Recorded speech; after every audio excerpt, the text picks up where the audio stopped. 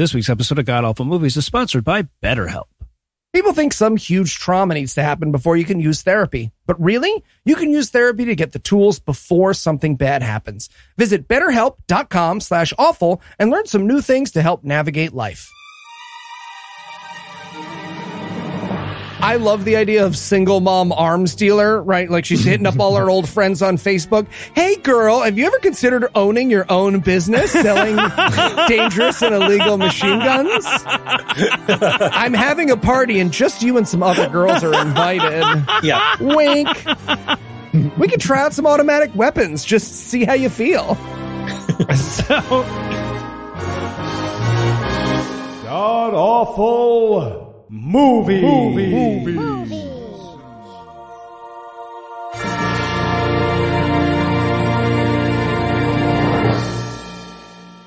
Welcome back to the Gamcast, where each week we sample another selection from Christian cinema like we don't even regret it. I'm your host, Noah Lugeons. Heath is going to be unable to join us this week, but sitting 900 miles to my northeast is my bad friend Eli Bosnick. Eli, how are you this fine afternoon, sir? I am fantastic, Noah.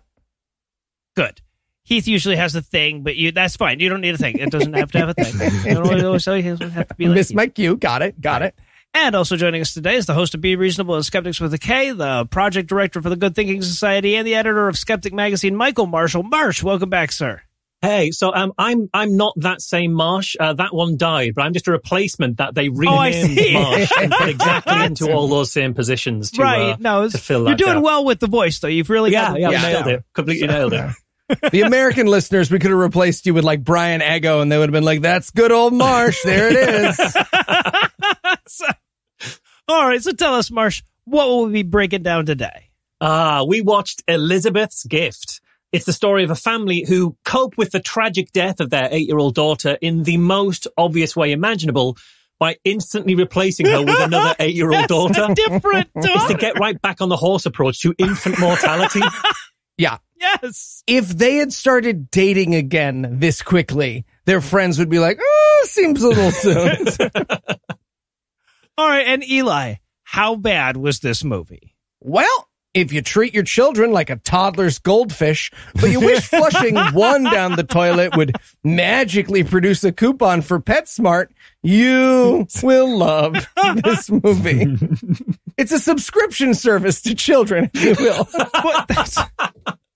Yeah, no, honestly, like, if you were replacing a goldfish, like, there would have been more paperwork involved. You would have had more trouble. It would have cost more money. Yeah.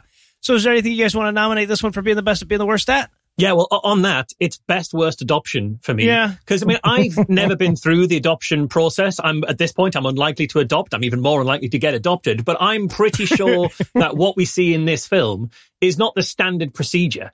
I'm pretty sure you don't just find a kid and within 2 days, you're their mommy and daddy. I licked this one. Yeah, no. Yeah, and there's a bit that I don't even want to spoil, but they misunderstand one of the steps that might be involved in adoption, not legal steps, but the kind of the social kind of steps involved. They misunderstand it so badly in a way that was genuinely psychotic that I had to message Eli to tell him that I just got to that bit.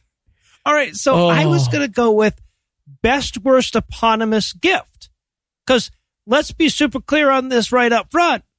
The gift, Elizabeth's Gift, is a human child. Yep. Yeah. It's a new daughter. Yeah, the gift is an 8-year-old girl, which is something even Andy Wilson wouldn't give as a gift. Right, exactly. He'd charge you is why. He'd obviously charge you. No, exactly. No matter how many stamps you have on your card, he's a real stickler about it. Jesus Christ. And I was going to go with best worst terrifying in memoriam dedication. Oh, God. Yeah, right? Yeah. This movie is dedicated to a child that died at 7 years old, which means there is some chance that this movie is based on a true story.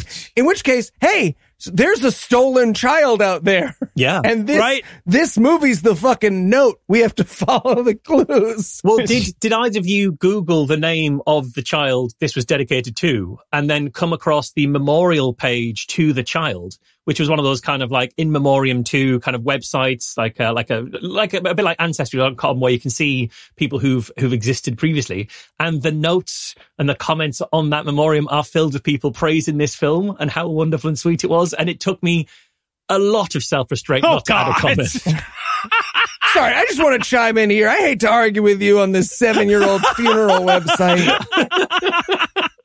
All right. Well, I'll tell you what.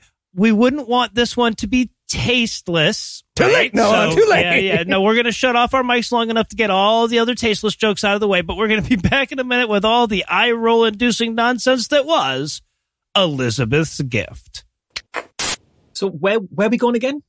I know. It's some restaurant that Eli wanted to go to. All right. You guys ready to go? Wow. Eli, what you wearing there, bud? Oh, this? Yeah, it's just a casual tee. This place isn't super fancy, but I want it to look good, you know? I want to look nice. Is that what you were going for? Yeah, the fit is interesting. Yeah, you're telling me. So they actually sprayed it on my body, and then apparently it sets into a shirt. I mean, can you imagine? Okay, no, that answers a lot of questions, actually. Look, Eli, if you want your casual wear that looks and fits amazing, why don't you try Cuts Clothing? What's Cuts Clothing? From their signature buttery soft Pika Pro tri-blend tees to their cozy Hyperloop French terry fabric hoodies, Cuts elevates clothing staples with cutting-edge fabric technology. Ooh, that does sound good. It is. They sent us a bunch to try, and I wore my Cuts shirts all week at the pajama party this year. That's true, you did. That's because each piece is crafted with custom-engineered fabric and a comfortable fit without compromising on timeless, universally flattering style. More flattering than what I'm wearing? I would venture to say yes. All right, then where do I sign up? This month marks the Cuts' 5th anniversary, and they're doing it big with 2 collection drops, a product launch, and a week-long special event. Go to cutsclothing.com/GAM to get 25% off site-wide during their anniversary sale. That's 25% off site-wide at cutsclothing.com/GAM. All right, sounds good. You guys ready to go to dinner? I guess, but dude, did you have to braid your chest hair? Oh, no, the fabric does that naturally. I see. Really? Yeah. Rob, thanks so much for coming in. Yeah, we really appreciate it. No problem. Oh, can I have a mint? Yeah, sure. Help yourself. Nice. Oh, all right. Maybe just, 1 or 2. No, you said I could help myself. Do you have a bag that you refill this dish out of? No. Well, I'm going to take a look around myself later and see about that. Anyway, what's up? What did you guys want? Right. Well, it's about the tagline you submitted for Elizabeth's Gift. Oh, yeah. The movie. What about it? Well, it's just the word dibs. Well, yeah, because they got dibs on the new kid. Right. Yeah. No, and I've read the script. It's just, I think we might want to kind of, downplay the bit of the story where they just declare a child as their own by fiat. No, they own a Honda, so that's not going to, you don't have to worry about that. Okay, so why don't you just pitch us some other taglines just in case? Okay, yeah, have backups, always a good idea. How about Elizabeth's Gift, Finders Keepers? Okay, again, we have Elizabeth's Gift, na boo boo. No, that's worse. That one is definitely worse. Elizabeth's Gift, Shotgun. I think we're good without a tagline.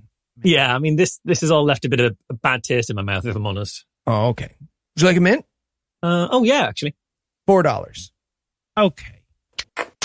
And we're back for the breakdown, and we're going to open up on Noah being depressed as hell at how familiar the Bridgestone Media logo is at this point. It's amazing that automatically categorizes the movie for us. We're like, okay, so I know which kind of Jesus they believe in, and I know one of the 3 tragedies that's going to happen in the movie. Okay. Yep. But because this is a movie that we watched, we need the logo I've never seen before and will never see again. Right, yeah, that comes after. The 7 Films 7 logo, is it? Yeah. Also, hey, strap in, motherfuckers. This shit's rated 13 plus for foul language. No idea. I watched the whole movie with that in mind, going like, what is it about? What did they say? They got it. And I still have no idea. Oh, yeah, I have no idea. I'm sure at some point someone's like, get the damn door. And half of the audience this movie is intended for shut it off and started weeping in the corner. Yeah. So we get out of the logos and we open up on a little kid singing. Oh, that's always a good sign, isn't it? That's never a harbinger of something terrible. And so mom's on the phone talking with her husband about absolutely nothing. So she's talking on a cell phone, holding a cell phone to her ear while she's driving. and it's not even like an emergency situation. Like, I'm saying her kid, like, she's asking for a dead kid, right?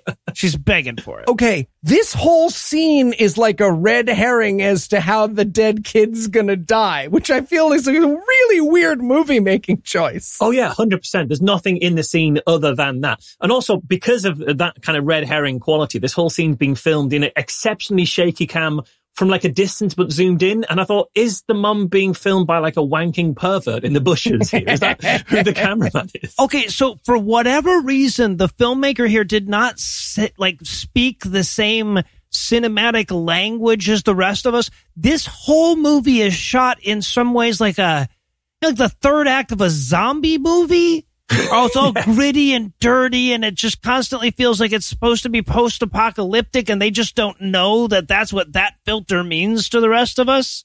Oh, yeah, and like so many of the shots are way too close or from an inexplicably low angle. Yes, like loads right. of shots, the camera's just on the floor or something. It's like that scene in Citizen Kane where they had to dig a hole in the ground to get the camera low enough to look up. It's just that for most of this film. Yeah. It is as though he was like, $150 for a tripod. No, I'll just use a stack of books. And then he realized he only owned the Bible, and he was like, you know what? It's a choice. It's a choice. I'm making a choice for this movie.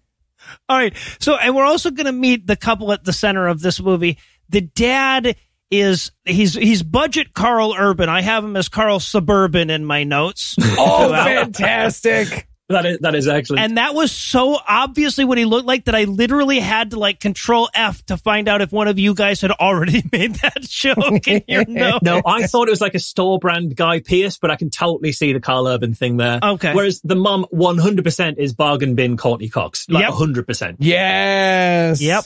I have her down as Courtney Dildos. And I have Dad down as Nickelback body double through a lot of my notes. Okay, yeah, right. I get it. Like when they're getting those reverse shots for look at this photograph, he steps in. So, he had great triceps. I'll give him that. Yeah. So yeah, she's driving along. She's talking on the phone with Dad. There's a couple at the intersection. They're fighting over something, right? This is just off in the background. And the girl is like, this one white rose won't be enough of an apology. I will throw it out into the sidewalk now. Right? That's such a weird thing because, because of their having this argument, she says this $5 of roses isn't sufficient. You need to go back and get another 13 of them. It's like, what? So you specifically need $65 of roses. That's the amount that was a $65 indiscretion of yours. Yeah. Look, if you fuck some random girl, that's a single rose, but that was my sister. Okay. Yeah, right. I'm going to need a full $65 dozen transaction. But the kid is like, ooh, white rose, and leaps from the fucking vehicle and just runs out into the road to get the rose because she likes that flower. Yeah. This little girl's relationship with roses moves from affection to video game quest giver real fucking quickly. What 8-year-old or what 7-year-old's favorite flower is a white rose? Like, who the fuck is this emo child that's really into white roses? Jesus. But Mom runs out and she's like, never leap out of the car while we're driving and run into traffic. And I'm like, you're just now having that conversation with her? Put the child locks on your car. That's what they're there for. That's exactly right. About child locks. Child locks, seat belts. There's a whole series of things that are Mom's job before it's, come on, what did we say about pursuing flora and fauna at open intersections? So Mom, by the way, gets severely outacted by this 5-year-old in this scene. But she's like, okay, Mom, I won't run into traffic anymore. Here, homeless guy, have this rose that was sitting right in front of you that isn't mine. Yeah. And it's amazing moment because the mum's very happy with that. Mm-hmm. So it's like, well, now that I've given you the lesson about not running off in front of cars, it's perfectly fine for you to go off and just talk to a stranger. Yep. Mum, maybe what you need to do is give the lesson before they do the problematic behavior, not after. Yeah. And again, I just want to echo that the reason this scene is in the movie is because the movie knows we watched the trailer and they're like, you're probably thinking this is how the kid dies, huh? Yep. No, it's a different way. gotcha. Yep. Like, what a weird choice to put in your movie. However, now I wanted this to continue through the whole film. Like, it's an almost Final Destination through the whole movie. Planes crashing and pianos falling off ropes behind her. Well, they sort of do that a little bit because there's another moment. This is the first kind of pump fake on dead child. Yeah. And there's another one. And I was thinking, how many times are you going to put this child or hint at the jeopardy and peril this child is in before she goes? And then when she does die, I did not actually genuinely see it coming. They've totally faked me out. Yeah, they got you. Yeah. They got you. It's a Mr. Magoo that goes for the heart. Right, literally. All right, so then, okay, and all of a sudden, Mom cuts in with this VO talking about what a miracle her kid is, because what are they going to do, show this to us? I mean, come on, they could just tell. It's so much easier that way. Yeah, they say that she's on a mission to bring happiness to the world by running out into traffic in front of distracted drivers, apparently. Yeah, right, exactly. And she's like, she gives the whole, like, you know, all kids are special, but mine's the best. You know, she gives that speech. Yeah, what a silly thing to say. I mean, it happens to be true of my child, but it's stupid and selfish for her. Right. To say. Well, yeah, exactly. For her, like, it's obviously it's not. crazy. I'm the only one who should be saying that. I don't know why other parents do. It's weird. Yeah, they should have edited that into the film. Like, my child is the second best after Eli's kid, obviously. There If that you was go. right, Yeah, the film would have been Well, like, right, that makes sense. That's sure. Yeah, in their defense, like, this was shot in like 2003 or something like that. So. They could have anticipated Where's it. that Chrome attachment? They could have anticipated I want that Chrome extension. 2012, actually, I think. So anyway, and then we get this like sort of 80s sitcom opening credits moment. And that ends with the little girl coming home from school and telling Mom about how she cured the bully's psychological problems with her ebullience and shit. It's so strange because the kid, as she's saying this, it's very hard to know what she's saying because she decides to deliver all of her lines simultaneously rather than sequentially. So I can only assume that's because the director knew and she knew that they've got to return the camera to the store by 5, otherwise they get charged for a full extra day. But at one point, I've just got the kid's line was, Camabri at man bra? And I have no idea who it was. Camabri at man bra? No idea. Not a clue. So I watched this on Amazon. I had subtitles throughout, which was really useful, but there was one awesome quirk about the subtitles, which was if there was a big, long, silent moment in the movie, they would just let the last subtitle linger there for a very long time. And sometimes that got goddamn comical when Dad's like, you know, goes from sort of a goofy scene to Dad checking out the house where the lady was murdered. Right. He's just like creeping around with a gun and here comes the tickle monster is at the bottom of the screen. Subtitle.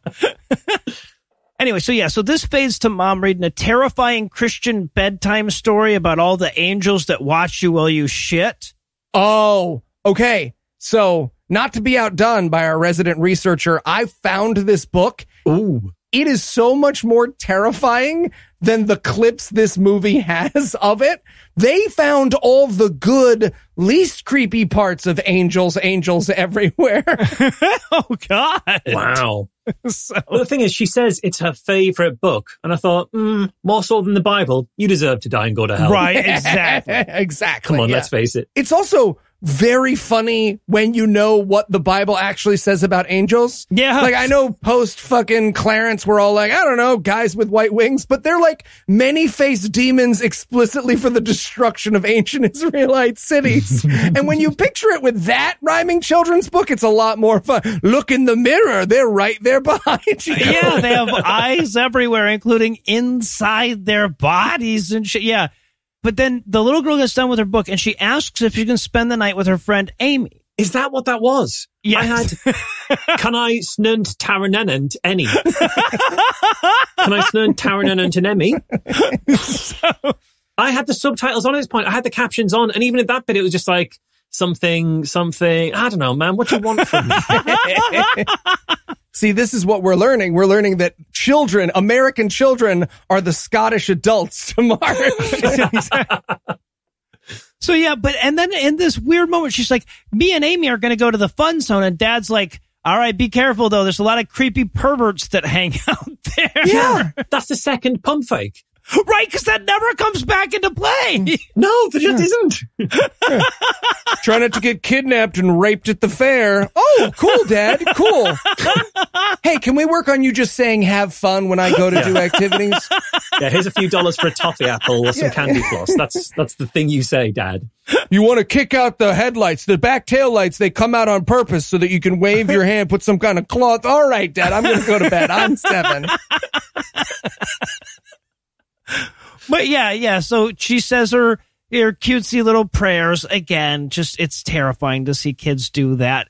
And then we watch her, like, her mom dropping her off with her friend. Now, the movie knows that the kid is going to die on this trip. Yes. But we don't. We don't, movie. So it's just like a weird choice. Yeah. Because especially, like, we see the big sort of slow motion goodbye, and it's like, okay, so I guess that she's going to die at the fair. Is she going to, like, die and I thought, please let it be that she dies on a ride that she isn't this tall enough to ride, and that's how she dies. Because her friend is taller than her.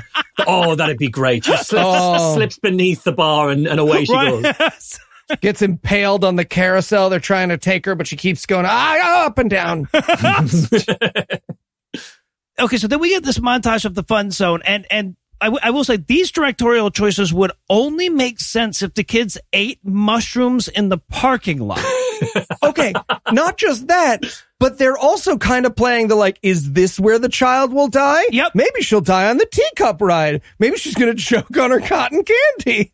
Right. Yes, everything's ominous and shot like the fucking opening credits in Dexter or whatever. But that eventually brings us around to this merry-go-round. And after pump faking 86 different deaths, the kid just, like, dies off camera and it looks like she's fallen asleep. Yeah, she gets carousel to death. And I thought, what did the other girl do to her? Right on the other side, on the far side of that carousel. And look, dead kid, very sad, blah, blah, blah, blah. But the other mom trying to run around the carousel in emergency mode. Oh, no. I'm sorry. Excuse me. I just get, can you please, someone please. It's counterintuitive, but I should really be running the opposite way. It didn't even occur. I'm going to run the opposite direction. I'll shout instructions as I pass you. So, she's got a very kind of up the down escalator kind of vibe going on. Yeah. And also, this is so fucking stupid because, like, okay, the kid's dead, and we know that the kid's dead, but what it looks like is the kid just fell asleep on her friend's shoulder. Yes. And that's what Amy's mom would be like. She'd be like, oh, how cute is that? She fell asleep, you guys. It's about time to get home. But immediately, because she's read the fucking script, she knows that fucking kid is fucking dead. Yup. So we cut to the hospital. We cut to a hospital. Yeah. We cut to the whitest living room that they knew about. This whole movie is filmed in about 4 different rooms maximum. 4 different rooms in one park. Oh, for sure. Exactly. And the outside of one building downtown. Right. Yeah. Community center. Yeah. So Dr. Lewis comes in. She says, I took care of Elizabeth when she came in. Oh, fuck. I didn't mean to switch straight to past tense there. I'm going to go out and come back in. Let me go out and come back in. Yeah. She says when she arrived, she had no pulse. And the mum looks at her like, and what does that mean? Yeah. Come on, she's got no pulse. She literally replies, so she's okay? So why would you think that?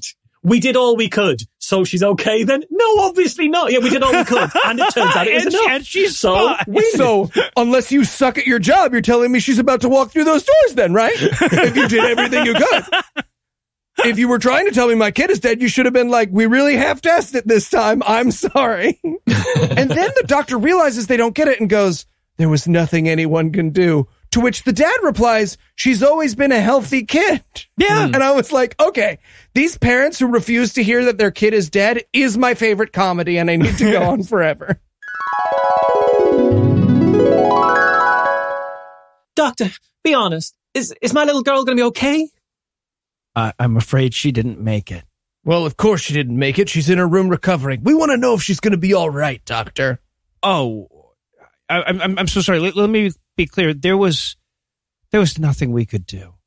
Oh, I see. So you just had to let God heal her in his own way. And now she's all better. Yeah. She says, no, your kid is dead. Blech, dead, doornail. Your kid is no more. She has ceased to be. Do you fucking get it now? But what's her prognosis, doctor? Yes, doctor, please tell us. You know what? I'm glad your kid is dead. You guys are the fucking worst. Yeah. So, but finally the doctor gets through to him, right? And he says, I'm a cop. Go back in and fix her. Bring me back my little girl. I'm like, none of those words make fucking sense. Screen. I will shoot you. I will shoot you with my police gun until you go back and bring my daughter back to life. Resurrect my child. I also want to point out that the daughter died due to an undiagnosed enlarged heart. And it's like, so the film about the girl with a big heart, she dies because of a big heart. That's what we're saying here. That's what happened in this. Symbolism. Oh, she's such a big-hearted girl. No, literally, that's was very much the downfall. The real problem. Exactly. So we sprint over to the funeral. We're 9 minutes into this fucking movie. Pastor Bob gives his graveside memorial. That's very much, it's hard to understand the death of a child. Oh shit, did I say that out loud? Yeah. Ignore all that. Why, Christian movies? Why have you can just have music and the pastor's mouth moving. You don't have to have the part where the guy's only job is dealing with this, shows up and goes, yikes, am I right? Am I right? You know when my job is easy? Weddings. I nail it at weddings. The other things he says doesn't, like, they don't get any better. He said she was one of God's very special souls. So does that mean God has kids with like just regular souls or like kind of shitty souls? Oh no, she was one obviously of the good souls, but the other kids out there, no, there's some pretty shitty souls out there, real bottom of the barrel types. So they sit through the funeral. Everybody, so they have to do the thing where the parents stay longer than everybody else, but they didn't think of doing time cuts or anything like that. So everybody just dips out like they've all got a game to watch.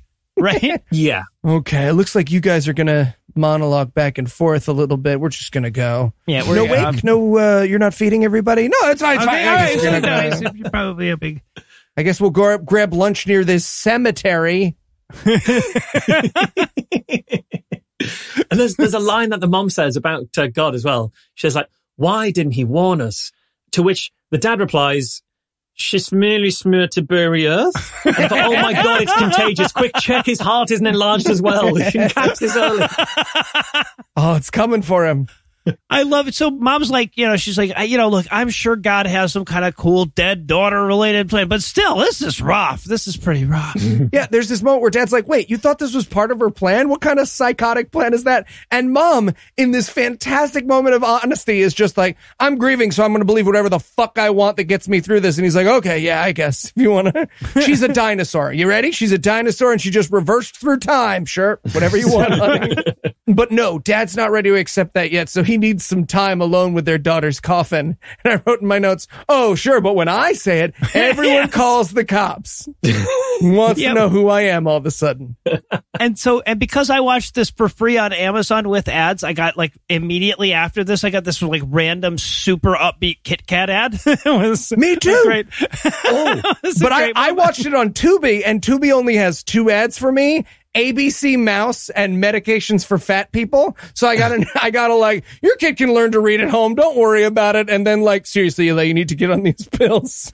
Well, so I watched it on YouTube initially. I had to switch because the sound totally fucks up at one point. But on YouTube, all it did was try to pitch me ads for like a debt relief service. Like, you're in £6,000 worth of debt and you're not sure how to get out of that, aren't you? And it was that ad constantly every single time there was an ad break. So they know their audience. They know their audience. Yeah, they get it. All right, so I could go for a Kit Kat now that you mention it. Yeah. So, okay. So it's about 6 months later. We know because the sign comes up and says 6 months later. And mom is talking to her sister and her mother. Don't worry, we will never see these characters again. You don't even really see them this time because this is another one of those shots where we're so up close that I could probably describe like a quarter of the mom's face, but nothing more than that. Right. Yeah. They also shoot their counter shots badly. So at one point she's talking to the mom, but it's showing the sister. And I wrote in my notes, I was like, that lady's too young to be her mom. And then it actually shows the mom. And I was like, never mind. I take it back. Take it back. Okay. Poor shot choice. Yeah. But the point is, they're like, hey, it seems like you're having a really hard time with your dead kid. Do you want to put a tremendous amount of emotional energy into other people? I bet that would help you right now. Yeah. Right. They're like, look, there's been a fucking time jump and everything. You need to You move the fuck on. How about volunteering down at the homeless shelter? That'd be a good plot. In 6 months, just enough with the dead daughter already. Get out there, do something. Exactly. We're sick of the dead daughter thing. Come on, pull yourself together. Just like watch a show, like catch up on a TV show everyone's watching. Jane the Virgin, people like that. So then the narration kicks in again because, why bother showing us? And she explains that Dad works too much to deal with the dead kid, and she's volunteering at the homeless shelter to deal with the dead kid. But we do establish that not only is the dad a cop, he's apparently working on a major arms deal. Oh, you're right. So, he probably should be working quite a lot. If there's I don't know that many police officers get involved in major arms deals. That sounds more like a feds kind of thing. But right, if he's the one holding back a major, yes, work. Definitely work. And so we get her showing up at the homeless shelter she's volunteering at. This is where we introduce PTSD Frank. Who we'll use as a comedy prop. Our comic relief. Now, hey, here's a fun game, which is how tragic can Frank's character get throughout the movie while everyone still ignores it and pretends he's a comic character. He starts terrifying and sad, and why isn't anyone helping him? And by the end, he's like, my friends died face down in the mud, and they're like, schmackity, wackity, bam. The only thing that he doesn't do is slip his wheelchair on a banana peel, my friends. Oh yeah, he's playing essentially like a comedy version of Gary Sinise's character from Forrest Gump. Yes, in the wheelchair and the depression and everything like that. It's an insane choice for a homeless person in this film, and I've just really hoped that none of that was in the script, and the actor just saw it as his big chance to add some colour to things, to sort of really beef his character up. He was just known as Frank, and he just sort of stood around sort of pointing at things, but he really worked that character up. So she's chatting with PTSD Frank, when suddenly she sees the ghost of Elizabeth on the street. So she gives chase, right? Yeah.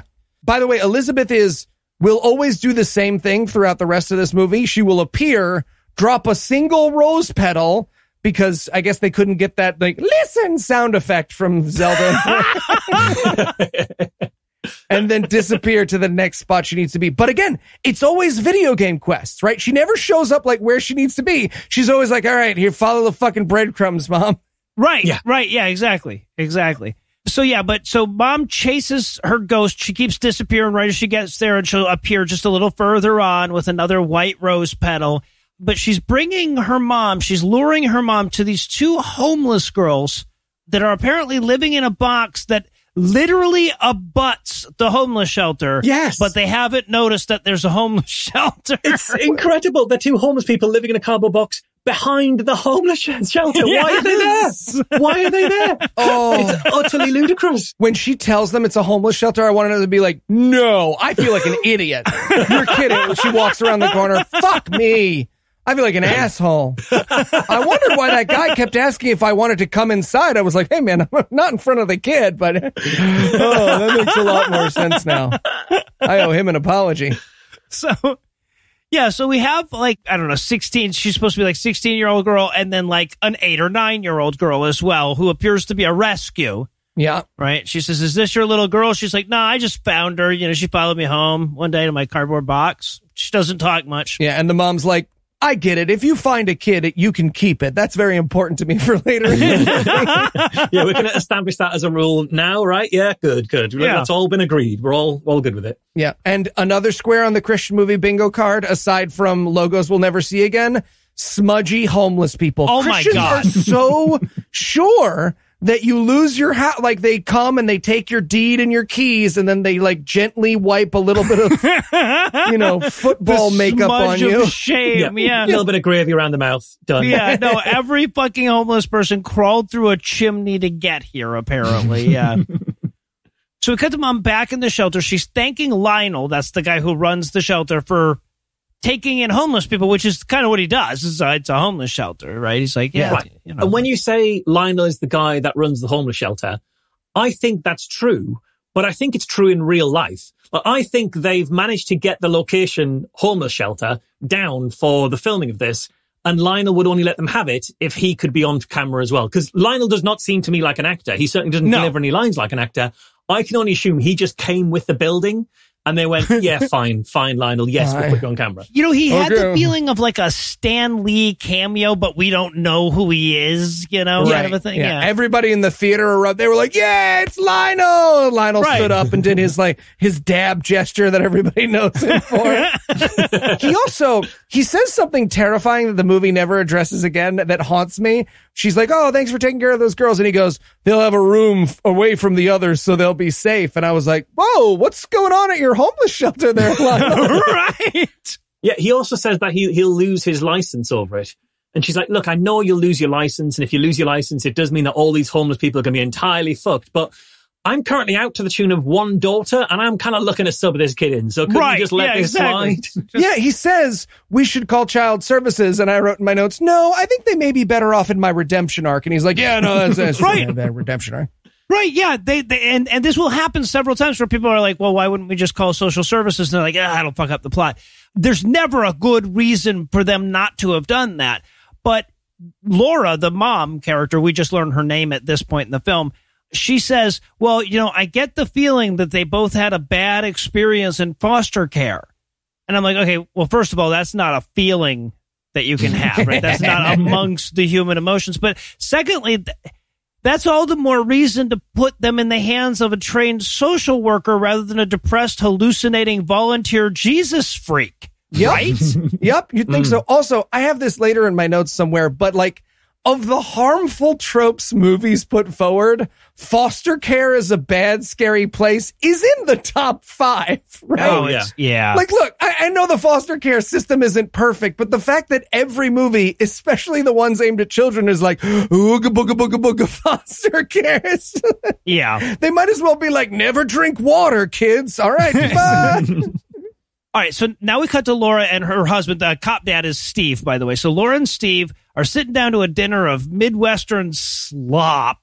Ugh. I need these movies to stop doing their own crafty. For my own sake, I will watch your terrible morals and your horrible ideas for the rest of my natural life as long as our patrons let me. But I can no longer look at your undercooked, ragu-covered spaghetti dinners, people. No, so like this was so Midwest. I guarantee you that one of the ingredients in this meal was some number of cans of Campbell's cream of chicken soup. I was going to say, I have cream of soup. Yes. So one of the ingredients is cream of soup, and at least 2 or 3 of the ingredients are potatoes. Yes. It's not just one, like several constituent parts of this is potato. Cream of chicken soup, meat, potatoes. Yes, exactly. Yeah. So someone gave up 1/3 of a Jim Baker bucket so they could have crafty. So, okay, but this is when Laura decides to tell him about the ghostly visitation she had that day. And at the moment she says it, we cut to his response. And he could not be having less of this shit before she even says a word. So he really goes at it as soon as she speaks. So we cut to like a close-up of his face. But again, it's one of those weird choices that this movie makes in terms of angles. It decides to go upwards at him, to shoot upwards at him, which makes me feel like we've just cut to mashed potato camera. Yep, that is absolutely potato cam. Yeah, let's go for the potato cam. Also, I didn't realize this until I watched the movie for the second time, but they think that this is like a mourning reaction and not a horribly abusive reaction. Right. Because they'll never go back and have him be like, hey, I'm sorry, I screamed at you as you were telling me about your day the other day. But it's like a teenage son. She's like, so I had, God, whatever, fuck, just say whatever you're going to say. Right. Yeah, exactly. As she says, I saw our ghost child, and he's like, you didn't see our fucking ghost child. Immediately he's in screaming mode, and she's like, no, I saw our ghost child, and she brought me to 2 homeless girls. To which he says, what's a little girl doing on the street anyway? I'm like, what a weird ass next piece of plot relevant information prompt of a question. Why are they homeless? It sounds like they suck ass. Yeah, it's the same delivery as the Gar line as well. So it's just so weirdly tonal. Right. Yeah, exactly. Wanted the camera to pan over and the little homeless girl is standing there. Well, you see what happened was shut up. Oh, okay. Also, the mum says they look like they haven't eaten in a really long time. And no, they didn't. They just look like regular people. They said that. They implied that. I love, too, there's this moment where he gets so angry that he just, like, slaps his dishes off the plate. But they're not glass. Right, so it's like a plastic cup, so it just bounces all plasticky and silly around the room for a minute while he's trying to be angry. And it's Midwestern potatoes, so they also bounce and then land in perfect shape exactly back on the plate. Yeah. I love it. Also, this is where they're going to introduce this girl's nickname, which I spent so much of this movie being like, I know it is some variation on pumpkin. I just need to know which one. It will be, I believe, Punkin. Punkin. Punkin. That's what the subtitles told me, yes. Oh, that is so rough. I really want them to stop making those noises consistently throughout this film. It's a horrible kind of nickname on it. Oh, God. A bunch of my notes throughout this movie is, see, aren't you glad that people just call each other like Poppy and Marm in England now? So they have this little fight. He tells her about the little girl on the street. And then we get the like apology scene because they need him to not be a bad guy in the next scene. So they have this just rushed ass apology where he goes, I shit you not. His actual line is, look, honey, there's no book on how to survive the death of a child. I'm like, yes, there are. There are loads of those books. Why would there not be? Practically an Amazon category of its own. Yeah. There is a book literally called How to Survive the Death of a Child. I'm sure there's at least one. Also, this whole scene where he's apologizing, because it's shot, again, weirdly, they're silhouetted facing each other in front of a brightly lit window in the background. Yes. And to be honest, midway through the scene, all I could see was a Viz. That's the only thing I could make out. Yep. It's shot like someone didn't have the courage to do porn for women. Yeah. Right? They were like, no, they're just going to hug and then we'll cut the scene. So, all right. So now we're at the homeless shelter with PTSD Frank again when Laura shows up. And she can't find Punkin or Tilly, who is the older girl that Punkin was with when they found her. Yep. And so she asks Frank, and Frank is like, I have schizophrenia. I think we're in a war. And she's like, right, not helpful. Not helpful. But, right. At this point, one of the other actors in the scene visibly rolls their eyes at Frank's bullshit here. So this is, I don't think that is the character rolling their eyes. I think it's the actor going, oh, for fuck's sake, Steve. You were meant to have one line. Your line is no. You brought your own costume. This is ridiculous. Where did you even get that cheap wheelchair? This is ludicrous, mate. You were one line. You can't stay in character in between takes, man. We're shooting this over 3 months. But just then, Elizabeth's ghost appears in the back of the room, and Mom jumps up and starts sprinting after it. Oh, at this point, the daughter's like a tutorial you can't turn off in a video game. Right? And the way she disappears whenever the mum comes close as well, it's the special effects are constantly, consistently amazing. It's the very best that a trial version of 2004's After Effects has to offer. Oh, yeah, it's not like the full version. It's like, well, yeah, we could. I mean, the 30-day trial has expired, so we're very limited on what we've got here, but we can make it work. It's fine. It's enough. Yeah. No, it's very like original Star Trek beaming up effects. Yeah. But she runs out after the ghost, and damn if she doesn't find a couple of punks, read minorities, messing with that poor little girl. But they don't have any black friends. So it's a white guy and an Asian guy who is very uncomfortable doing gangster voice, right? The white guy is like, waka, waka, waka, what up, motherfucker? And then the Asian guy's like, we are also criminals. But then, Mom, do you know who I am's these motherfuckers, right? Oh, the power of... She is Karen as a superheroine. Yeah, exactly. She says, I'm sorry, you can't harass these kids. My husband is a cop. And they're just like, I don't... What does that mean, though? Is he here or is he around? Because that's not relevant otherwise. Oh, she might as well throw like mean Facebook posts and expired coupons at them. That's hell.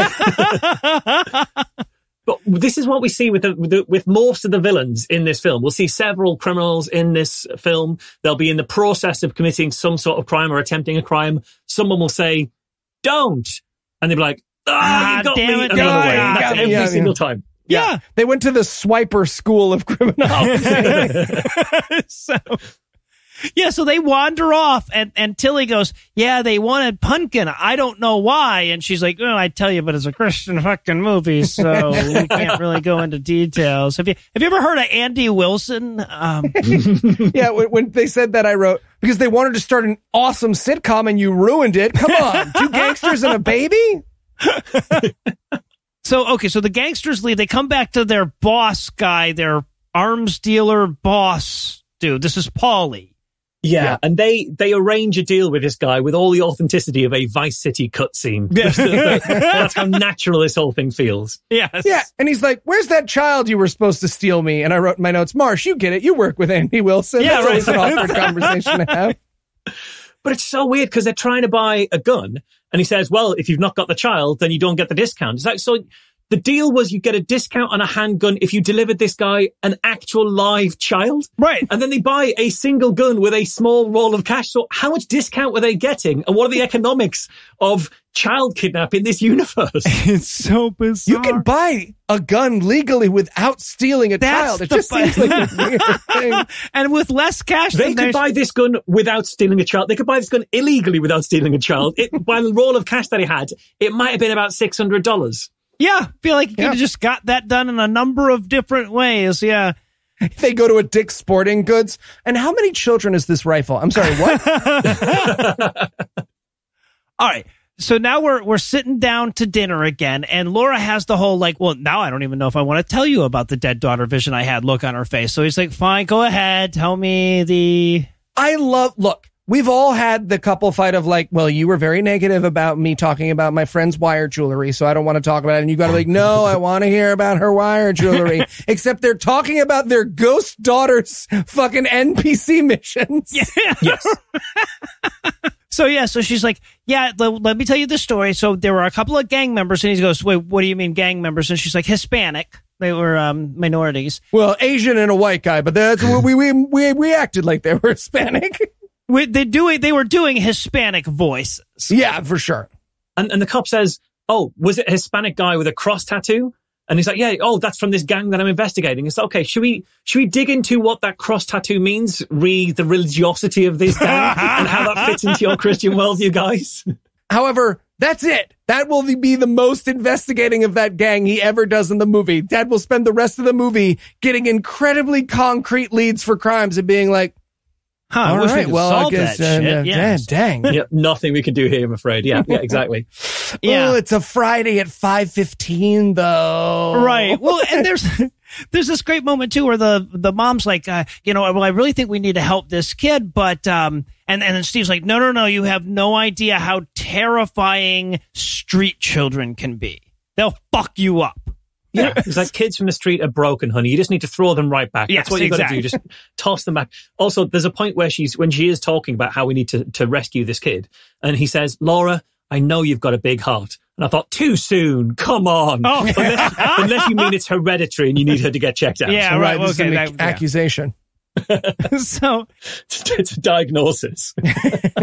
Well, and then of course his solution is just like, hey, well, they have a whole department of the municipal government dedicated to these kids that are in this situation. She's like, no, that would fuck up the plot. Can't do that. No social services, only white lady magic. I am Sandra Bullock. Yeah, exactly. All right, well, I'll tell you what. We've been circling around a plot for so long, I'm starting to get tired. So we're going to pause for a quick break, but we'll be back in a minute with even more of Elizabeth's Gift. Hi, I'm Tony D. Are you a Christian movie actor? Has something sad just happened to your character? Well, then come on down to Tony D's House of Christian Movie Crying. We've got moving your face around a lot. Not my daughter. Are you having some kind of fit? Putting your hand in your heads like a cartoon character. Boo-hoo, boo-hoo, I say. And of course, spraying your face with water in the wrong places. I'm so sad. Okay, Brian, this is mostly getting on my neck. Fuck you. Tony D's House of Christian Movie Crying. Because if you had the empathy to cry, you wouldn't be a Christian movie actor. And we're back for more of this shit. We're going to rejoin our heroes showing up to the homeless shelter once again, chatting up PTSD Frank. This is, I think, the third scene that opens with that. Yep. I'm going to keep track for myself. She also decides to share that she's seeing her dead daughter with Crazy Frank. I wrote in my notes, yeah, I'm seeing my dead daughter. And I wrote in my notes, cool, I have schizophrenia, so probably don't say that stuff to me. It's fine. Yeah. Yeah.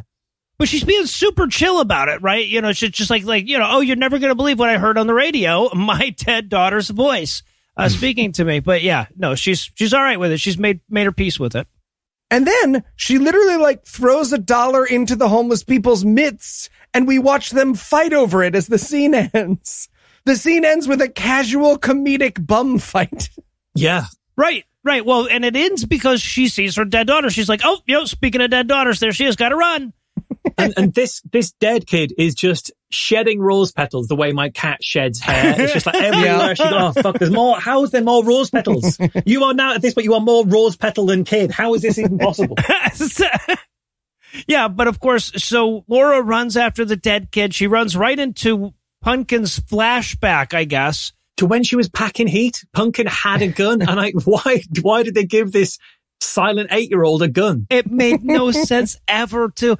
Yeah, so before the flashback is like a hint of a flashback. They're going to like tease us with that flashback about 3 times before they actually show us the goddamn scene. Yeah, Right? and to be clear, the whole flashback, every time we see a flashback like that, it's shot in this kind of weird black fuzzy filter, which is 100% because it's in the same house that Laura and Steve live in, and we can't make that clear. So it's just like, Oh my God, it is! Fuzz it all down. You're probably right. Amazing. Okay, but the guy from the flashback, who was the guy who hired the minorities earlier, is apparently on the street trying to kidnap Pumpkin in broad daylight again by just going, Come on. Whoa. Yeah. Jibs. This time she doesn't even have like older homeless girl with her. So apparently she's been fending him off by herself pretty well up until this point. Yeah, just by going, no. Yeah. And at this point, I realized the guy who is the sort of the creepy child kind of catcher, he looks like Tom Green, but less creepy somehow. You're right. He does. Oh, yeah. Yeah, like if Tom Green really started to take himself seriously and account for who he's become to society, he'd be a child kidnapping pedophile. Yeah, that makes sense. Right, yeah, it all tracks. But Laura shows up mid-kidnapping and she says, and I quote, I help at the shelter and I'm going to help this little girl, are the lines in the movie. To which he responds, I will take this little girl. I knew her mom. And she's like, that doesn't work like that. And he's like, well, it doesn't work your way either. She's like, well, no, that's fair. That's fair. Neither of those are how it works when you find a kid. Okay, let's do this like adults. Which of us has a cootie shot? Yeah, but of course he's like, hey, this is a bad part of town. I could stab you or something probably. And she goes, my husband's a cop. And he's like, you got me. You got me. Yeah, and then he runs away. So It's still this tactic of getting criminals to leave by saying, go away. And they got up. No, good point. Actually, fuck, I hadn't I'm off. said I'm the off magic. Well, don't also the homeless people show up and threaten him with the knife that we learned that Frank carries on him at all times? Yes. Yeah. Yes. Frank shows up, has a combat knife, which, again, the 2 things we now know about Frank. He is schizophrenic, and he has a very large, very sharp knife on him at all times. Yeah. Right. So he leaves, and then Laura turns to Tilly, the older girl, and says, here, this is my husband's card. Call him. He can unhomeless you. He's a cop. And this makes no sense because, like, here's my husband's card. He's a cop who works on arms deals. So, he's perfectly placed to deal with you. Right. So fuck off and let me have this replacement child. Well, yeah, she even says, I think I've got an idea what to do with Pumpkin. And I'm like, okay, you can't just keep her. You can't. They do not know you can't. They do not know that you can't just keep her. No. Also, why are we meant to care about this? So the reason they're trying to set up that we care about this child is like, oh, she's so much like my daughter. She's like got the same kind of spirit as my daughter. But she doesn't. She doesn't at all. Because the kid who died was like this kind-hearted, helping everybody, Pollyanna-ish kid who wouldn't shut the fuck up. And all we know about Pumpkin is she never speaks and has a slightly dirty face. And doesn't do things. And is being pursued by this paedophile gun seller. Right. That's the only... They're not remotely similar except small white child. Yep, that's it. Marsh, I now realize that what you said was Pollyanna-ish. I thought you were calling the previous little girl polyamorous. And I was like, Marsh, I didn't get that vibe from her. I gotta say, I'm gonna take this train with you, but, maybe it's the mum that's polyamorous in the sense that she doesn't see the daughters as hierarchical. Yeah, a mother-daughter relationship with different kids. And then, in perhaps the sloppiest insertion of a plot point in this entire fucking film, and there's some steep goddamn competition there, random homeless lady named Divine shows up and she's like, oh, hello, little girl, that I know some of the backstory of. Never mind. She does a drive-by plotting. Hello, I know something about her, but you won't find out until later. Goodbye. Yeah, exactly. Yeah. So now we cut to that, like that night. It's mid-afternoon based on the sun that we can see through the windows, but we're going to pretend it's that night. Steve and Laura are getting into bed, but she's got a favor to ask from him. No, not a fun one. Yeah. No. Can I ask you a favor? Is it adopt a homeless child you found? Well, the thing is, like, she's doing, before they even speak, she's doing that kind of, I saw our dead daughter again face, which is kind of a bit annoying. And she's doing that thing where she's like, where someone's got something they want to say, but they don't want to just say it. They want you to ask, oh, how are you doing? Have you got something to tell me? So she's trying to lure him in to asking her what she's thinking. It's really irritating. Yeah, this is very much a we will do outfit stuff if you use your cop powers to look up this homeless child conversation. Yeah, she wants me to do a background check on the 8-year-old. It's like, yeah, I'll just put pumpkin, 8-year-old into the database and see what comes up.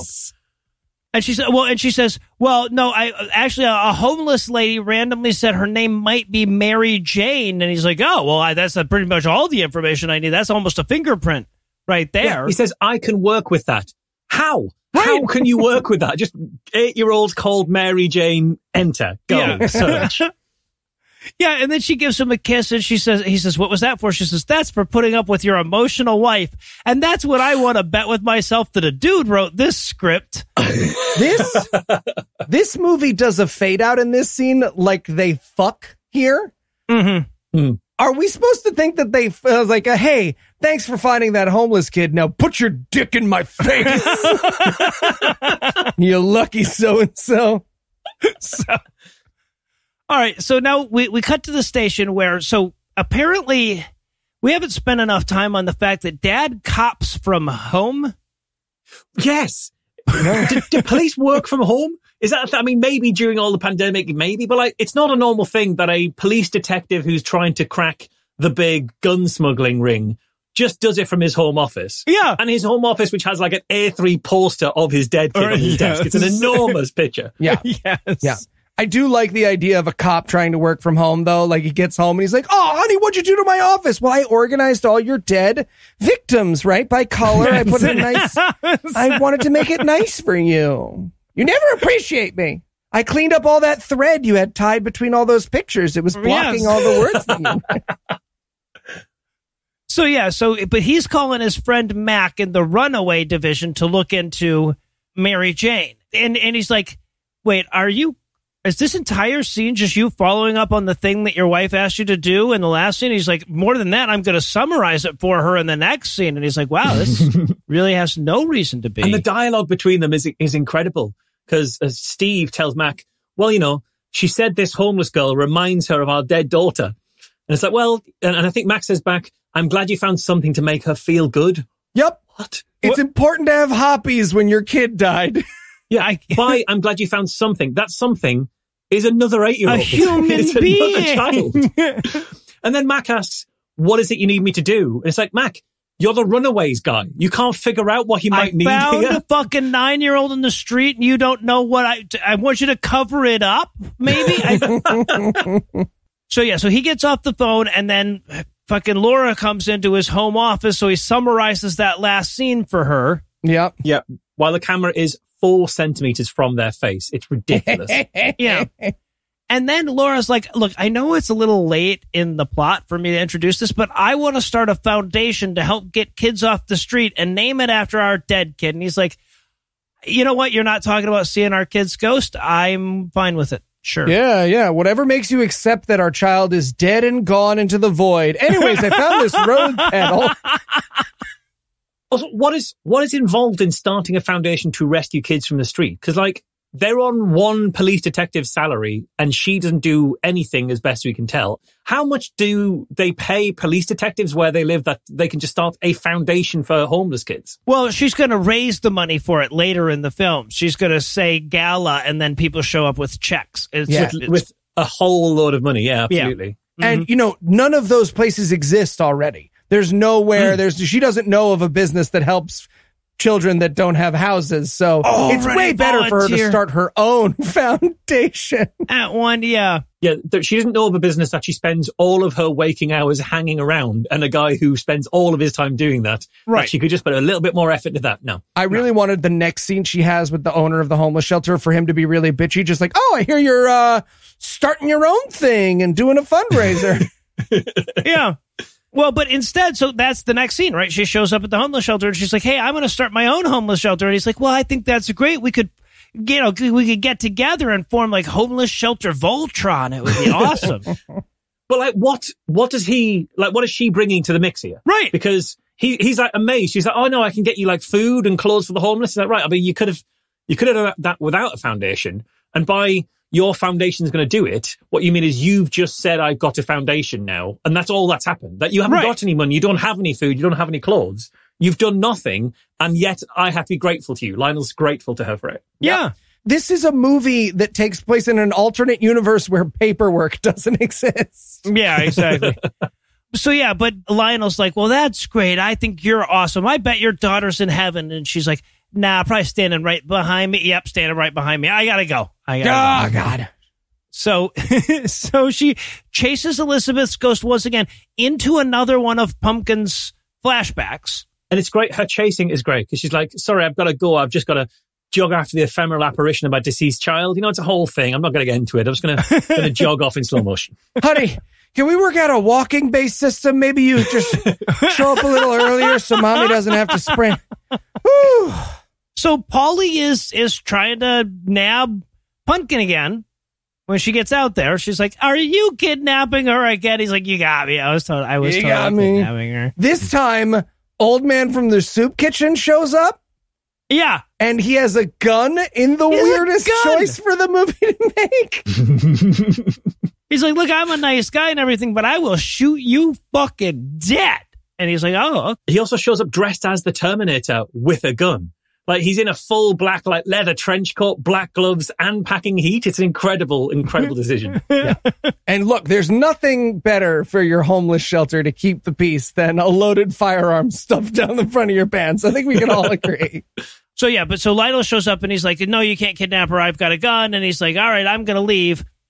And then nobody, like, calls the cops and says, hey, we've had several kidnapping attempts by the same dude on the same kid now. In the same place? It's amazing. Laura even says, look, if you see that man again, call the police because he just tried to kidnap this little girl. So call the police now then yourself. Right. Like, why wait for the next? You've got his license. He just drove He's up. already got got his license 2 plate. strikes. So. And your husband is a fucking police officer, as you keep reminding. But call your husband, give him the license plate and say, keeps trying to kidnap children. No, it's like entrapment. You have to catch him while he's actually kidnapping the little girl. He can't, if he doesn't do it, there's no body, no crime.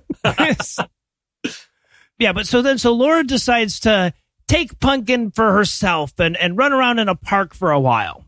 Yeah, under the loudest piano music that they had in the stock library. It's so loud during this scene. Oh, they ran out of park shit to do so soon. Yes! It's amazing. They're like, seesaw, swings. Fuck, I don't know, more swings. Well, and what's amazing, too, is that Laura can't do any of the stuff, right? So she's just like trying to run around all excited with the other kid, but that just means she's running back and forth like a psychopath. And yeah, they really do demonstrate just how quickly the novelty of a swing set wears off. It's like swing and that's pretty much all of that. Again. No, I don't think so. I think I've had enough.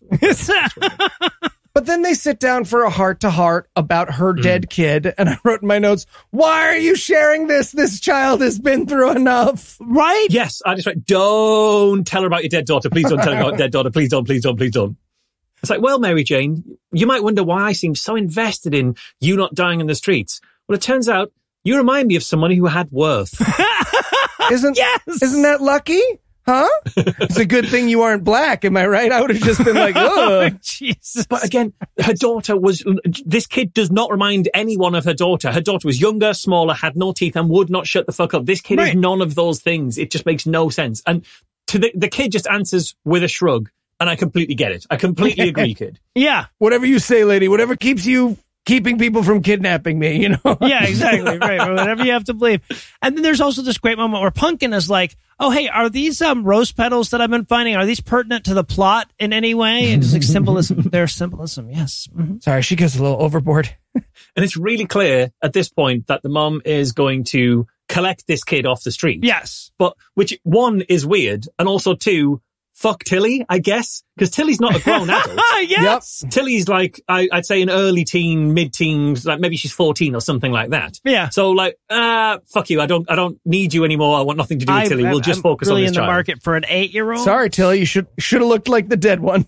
Yeah. Yeah. You should have been homeless 6 or 7 years earlier. Then we would have been in business. Yeah, she's like, hey, you live with me now. And I wrote, okay, to be clear, this is also a kidnapping. It's just a well-intentioned one. Yeah, right. No, it's just a nicer kidnapping. Yeah, so we hard cut to fucking Pumpkin in Elizabeth's old room. Laura's brushing her hair in the bed. Dad comes in. Steve comes in and he's like, all right, we can at least all agree this is fucking weird, right? Yeah. So this, again, Steve walks in, the camera is shot from the ground, which makes him look like the threat, like he's about to beat both his wife and this strange child. Uh-huh. And it's like, oh, what are you doing? Oh, nothing, just brushing this stranger kid's hair in my dead daughter's bedroom, like you do.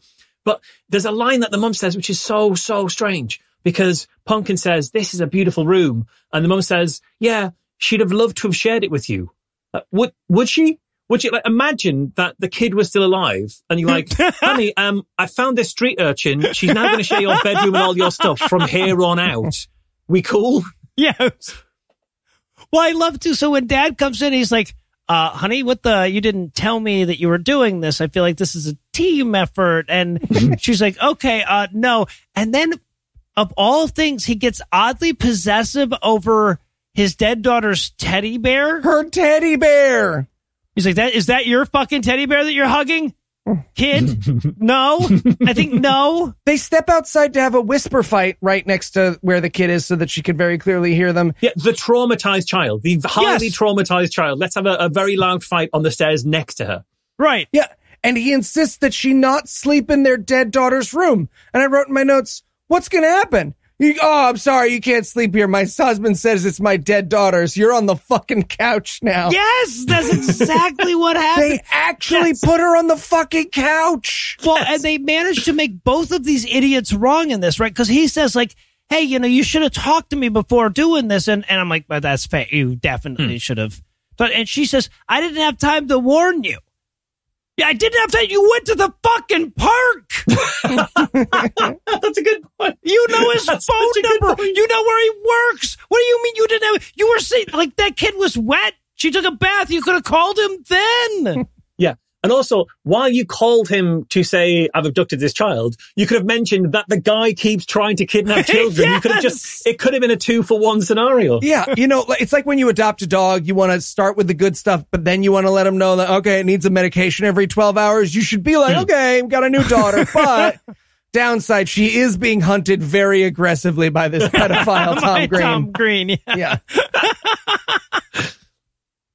All right, so Dad kicks the kid out of the daughter's bedroom so that he can sit there and have a sad daughter montage of his own. Oh, him trying to fake cry. It's so good. It's so beautiful because there is this kind of loud piano, dead kid montage. But then when the piano stops, it's just him crying so loud. Like the sound levels are so off. It's so loud. And so you hear him crying for a bit. And then we go back to the crying montage again. And it's just a really long crying scene. It really is. It's really dark. It's sort of, fuck, that is dark. Yeah. So, okay. So Dad's back at work, by which I mean he's in his home office where he cops. This is 2012. It's not like a modern movie. Anyway, so Matt calls him and he says, hey, man, I found out about that kid you asked me about. Turns out her mom was killed 2 weeks ago. 2 weeks ago. And there's no father listed on the birth certificate. And, we checked for other relatives. They're all gone. Basically, she's like, ain't nobody coming to look for her, if you know what I mean. Yeah, the tone of voice he has is like, yeah, so the mum's dead, the father's not listed, grandma's senile and bedridden, so she's pretty much available to drive right off the forecourt at this point. Yeah. Yes. I wrote in my note, because he says she'd be really easy to adopt, and I wrote in my notes, almost too easy, if you know what I mean. What a weird thing for Mac to say. I want him to do that every time someone calls, right? Like, hey, have you found the Smitherson kid? Oh, yeah, no, the Smitherson's kids died, but the parents are still alive, so very unadoptable. Max, stop telling people how adoptable does he do that all the time? The guy in charge of Runaways is just pimping them out for adoption to his friends. Like, just spitballing here, but you and your wife could take this child right off our hands. All right, I'm going to go talk to my manager and see what kind of kid financing options I can get for you. But you're breaking my balls here. You are breaking my balls. Yeah, it's got to be quick. My manager's just about to go on lunch, and I don't know that the deal will still be. So you've got to really go for it now. And then he gets off the phone. His wife comes in. He tells her all about the scene that we just fucking watched. Yeah, my friend Matt called. He just offered me a girl. Yeah. And yes. At this point, you can practically see the wife's eyes ring jackpot like a fucking fruit machine when he says the kid's got no family. Right. Yeah, exactly. Yeah. Matt called finders keepers. It turns out finders keepers. Mom might as well answer his question with, so dips. Well, but then he's like, I don't know. I'm not sure if I'm ready for a replacement daughter. I have to go take care of something. So he drives off to like kill a prostitute or something, right? Like that. Everything about the setup for this scene and the way it's filmed says, oh, he's going off to kill a prostitute. But no. Not least that this next scene is him off driving in darkness when the previous scene was morning. Yes. Because they'd only just kind of got up and then his mate called. So has he driven all from morning until darkness in this last scene? Clearly.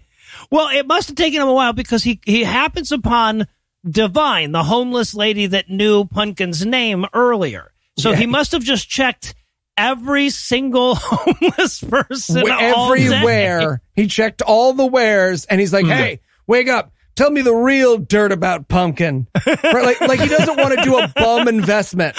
Like it's like using your test drive to bring the car to a mechanic you trust. Like, come on, tell me, am I really getting a deal on this thing? How are those brake pads? It turns out Pumpkin's a cut and shut job. She's two other 8-year-olds cut down the middle and welded together. Jesus Christ. And then, but Divine says, I knew her. I'm the one that found her mom dead. And he's like, is this pertinent to the plot? And she's like, not yet. No, not for a while. I don't know why we're introducing it now. So then Dad goes off to find Tilly. Again, keep in mind, he doesn't know these people. He's just going on like his wife's description of them, apparently. That's a great point. He's never met them. No. He's just been showing up at random homeless teens and going, Tilly? Yeah, exactly. That might be why this scene is shot so weird, because it's shot in like extreme close-up shaky cam for him just have a conversation like, hi, are you Tilly? Yeah, okay, I'm Laura's husband. But it's like in really extreme, because he's just been completely strung out, having spent the best part of 18 hours finding any teenager on the street and having this conversation with them. That suddenly makes sense. And offering them a hotel room. Yeah, well, yeah, exactly. Well, and here's the most fucked up thing, right? The scene is taking place. He's going to offer to take Tilly to this place that helps get homeless teens, on their feet or whatever. But she's standing with two other homeless teens that he is not offering that to at the time. Oh, it's brilliant. Did you guys meet my wives in a meet cute? No? Okay, well, then this is just for Tilly. I guess you guys are fucked. Because all of this is weird, because he's saying, Laura, she's helping Pumpkin out, and she wants to help you out too. I mean, not by taking you in and giving you a room and a teddy bear and like that. No, to the hostel with you. Yeah. But then as they're taking Tilly away to there, her other friends, the other homeless friends, kind of look at her in a sort of a, oh, you go, you're too good for us now kind of way. Right, yeah. Well, go with her. He's got more seats in the car. If this is just a place where they feed and shelter homeless people, take all of them. That's what. Right. That's one of the things you can do as a police officer here. But no, he just takes Tilly. So we even have a scene where he drops her off and he's like, well, there you go. Your homelessness is cured now. I guess your character arc is pretty much finished. We pretty much nailed that, huh? Yeah. Also, right, another absolutely psychotic line that he says, you've got a support system in place now. People who love and care about you.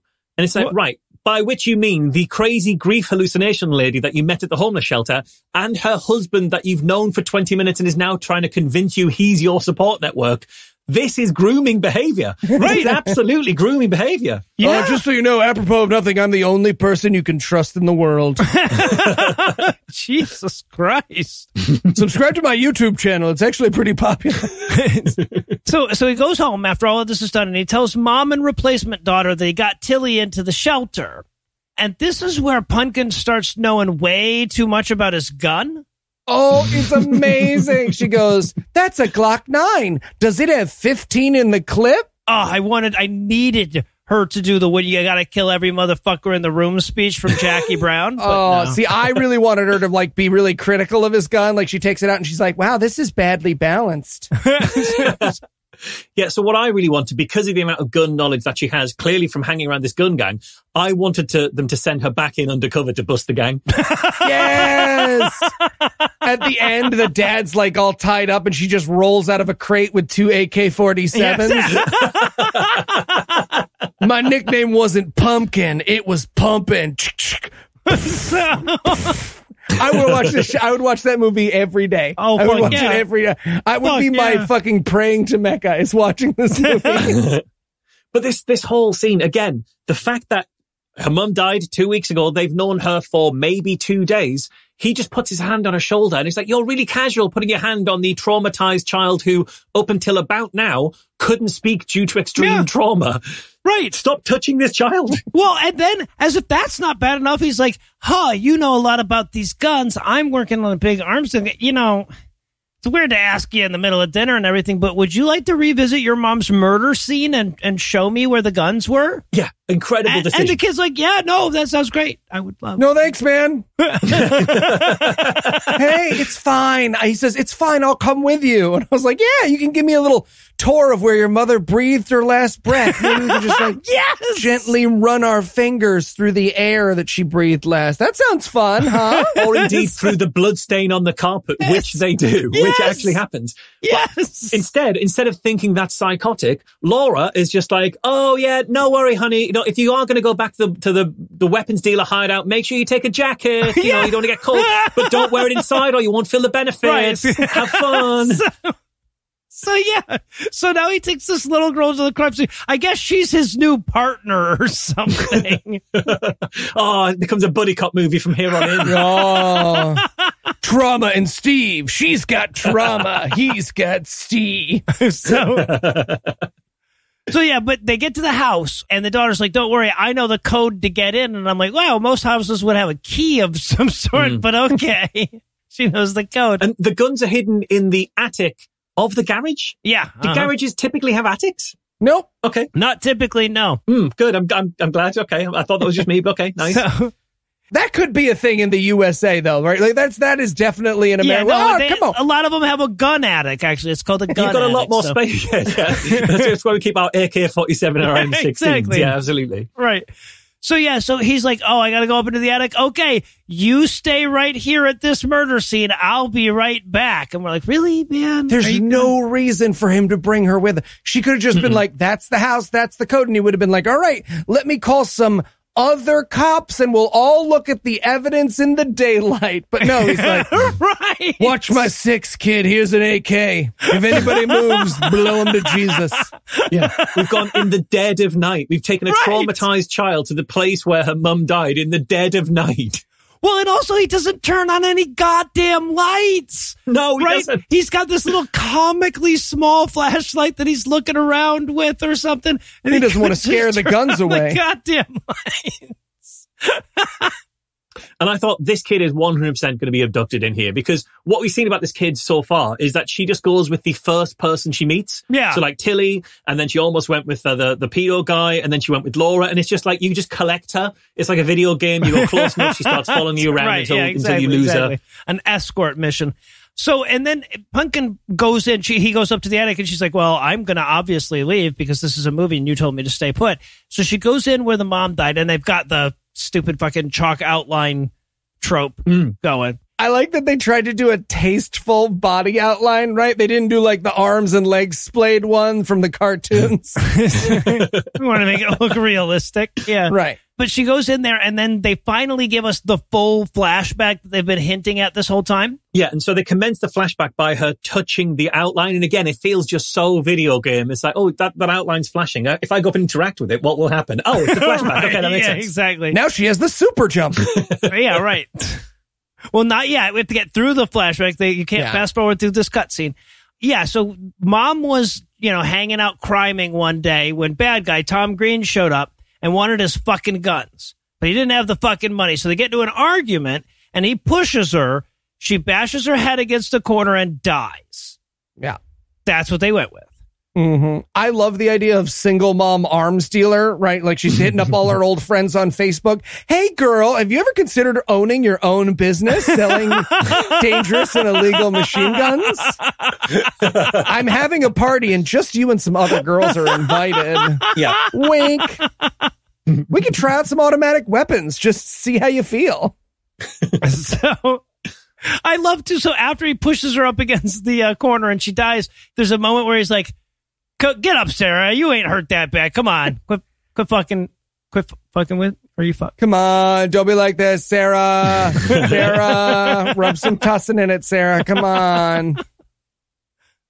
But yeah, but Steve comes in and interrupts the flashback and the little girl goes, my mommy died. And he goes, well, yep, fucking duh. We're at her. And he's surprised she's upset, but what did you expect? Like, oh, sorry, little girl. Are you upset about seeing the literal outline of your mum's corpse with her blood still on the carpet? Exactly. Like, what did you expect here? I mean, to be fair, I did say for you to wait at the bottom of the ladder, so this is kind of on you. You wandered off. And he's like, do you know who did it? Yeah. Well, obviously the only bad guy in this movie, the one who keeps trying to kidnap her, maybe. Right.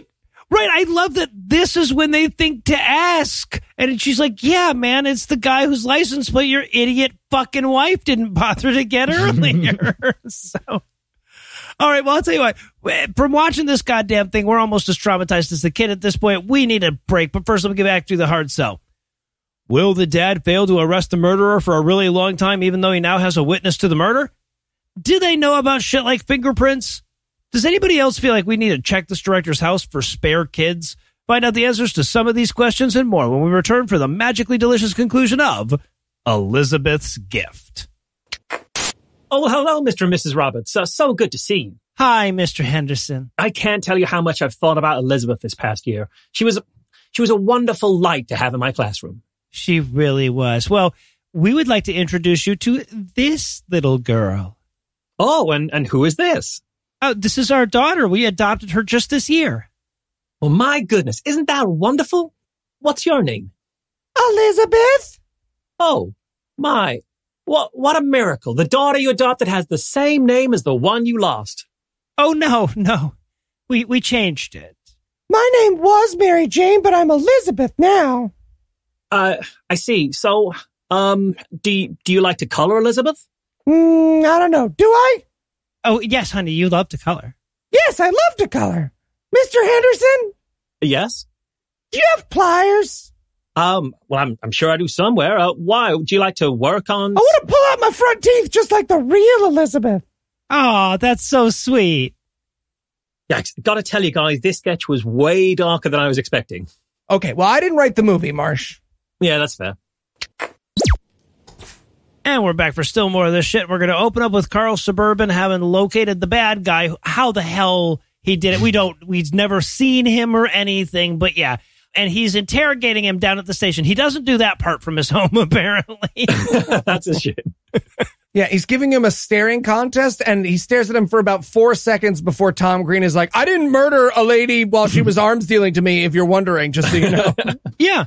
He also, it's like the first line of it is like, why don't you take a picture, pig? And it's like, well, you've been arrested on suspicion of manslaughter, attempted kidnapping, and arms dealing. I'm pretty sure they put your picture on file at this, but they did. Yeah, they must have taken a picture. Well, but they haven't arrested him, right?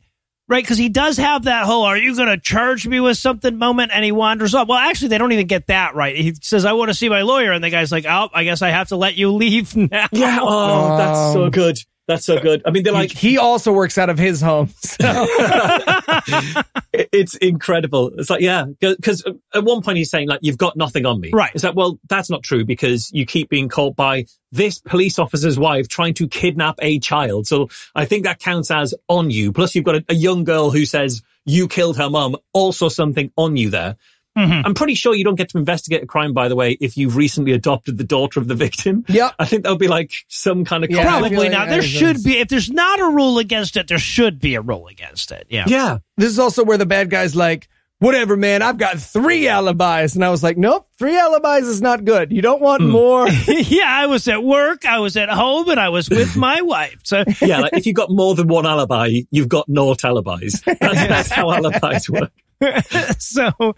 Yeah, but he says, I got 3 alibis. And he's like, I haven't even told you the date yet. He's like, I'm always with the same 3 guys. I'm always... Shit. I'm like the monkeys. We're the monkeys? No, I were not the... You would check on that. Okay, never mind. So he leaves. Then we get the scene where Steve and Laura take Pumpkin for a picnic and tell her that she's officially adopted.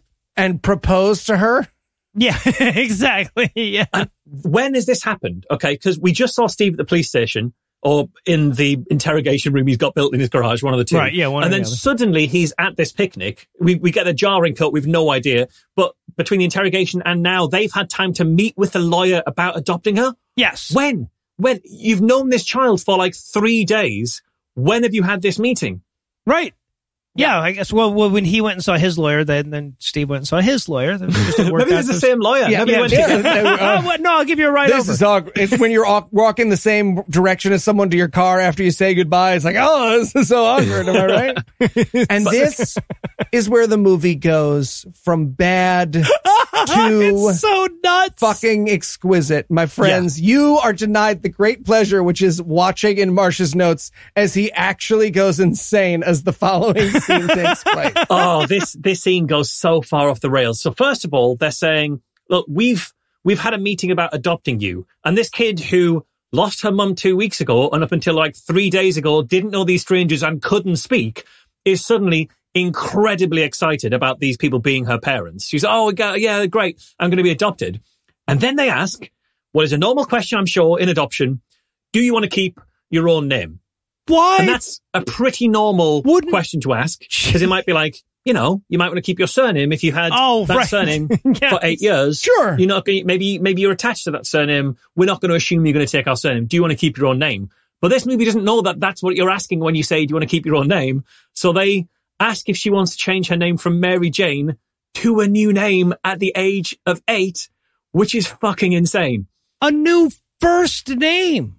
And I wrote in my notes, because, you know, we were thinking we could, like, rename you Elizabeth. And, here, hold still while I knock out your front teeth real quick. And then they suggest calling her Elizabeth. They say we'll call you Elizabeth after my dead daughter.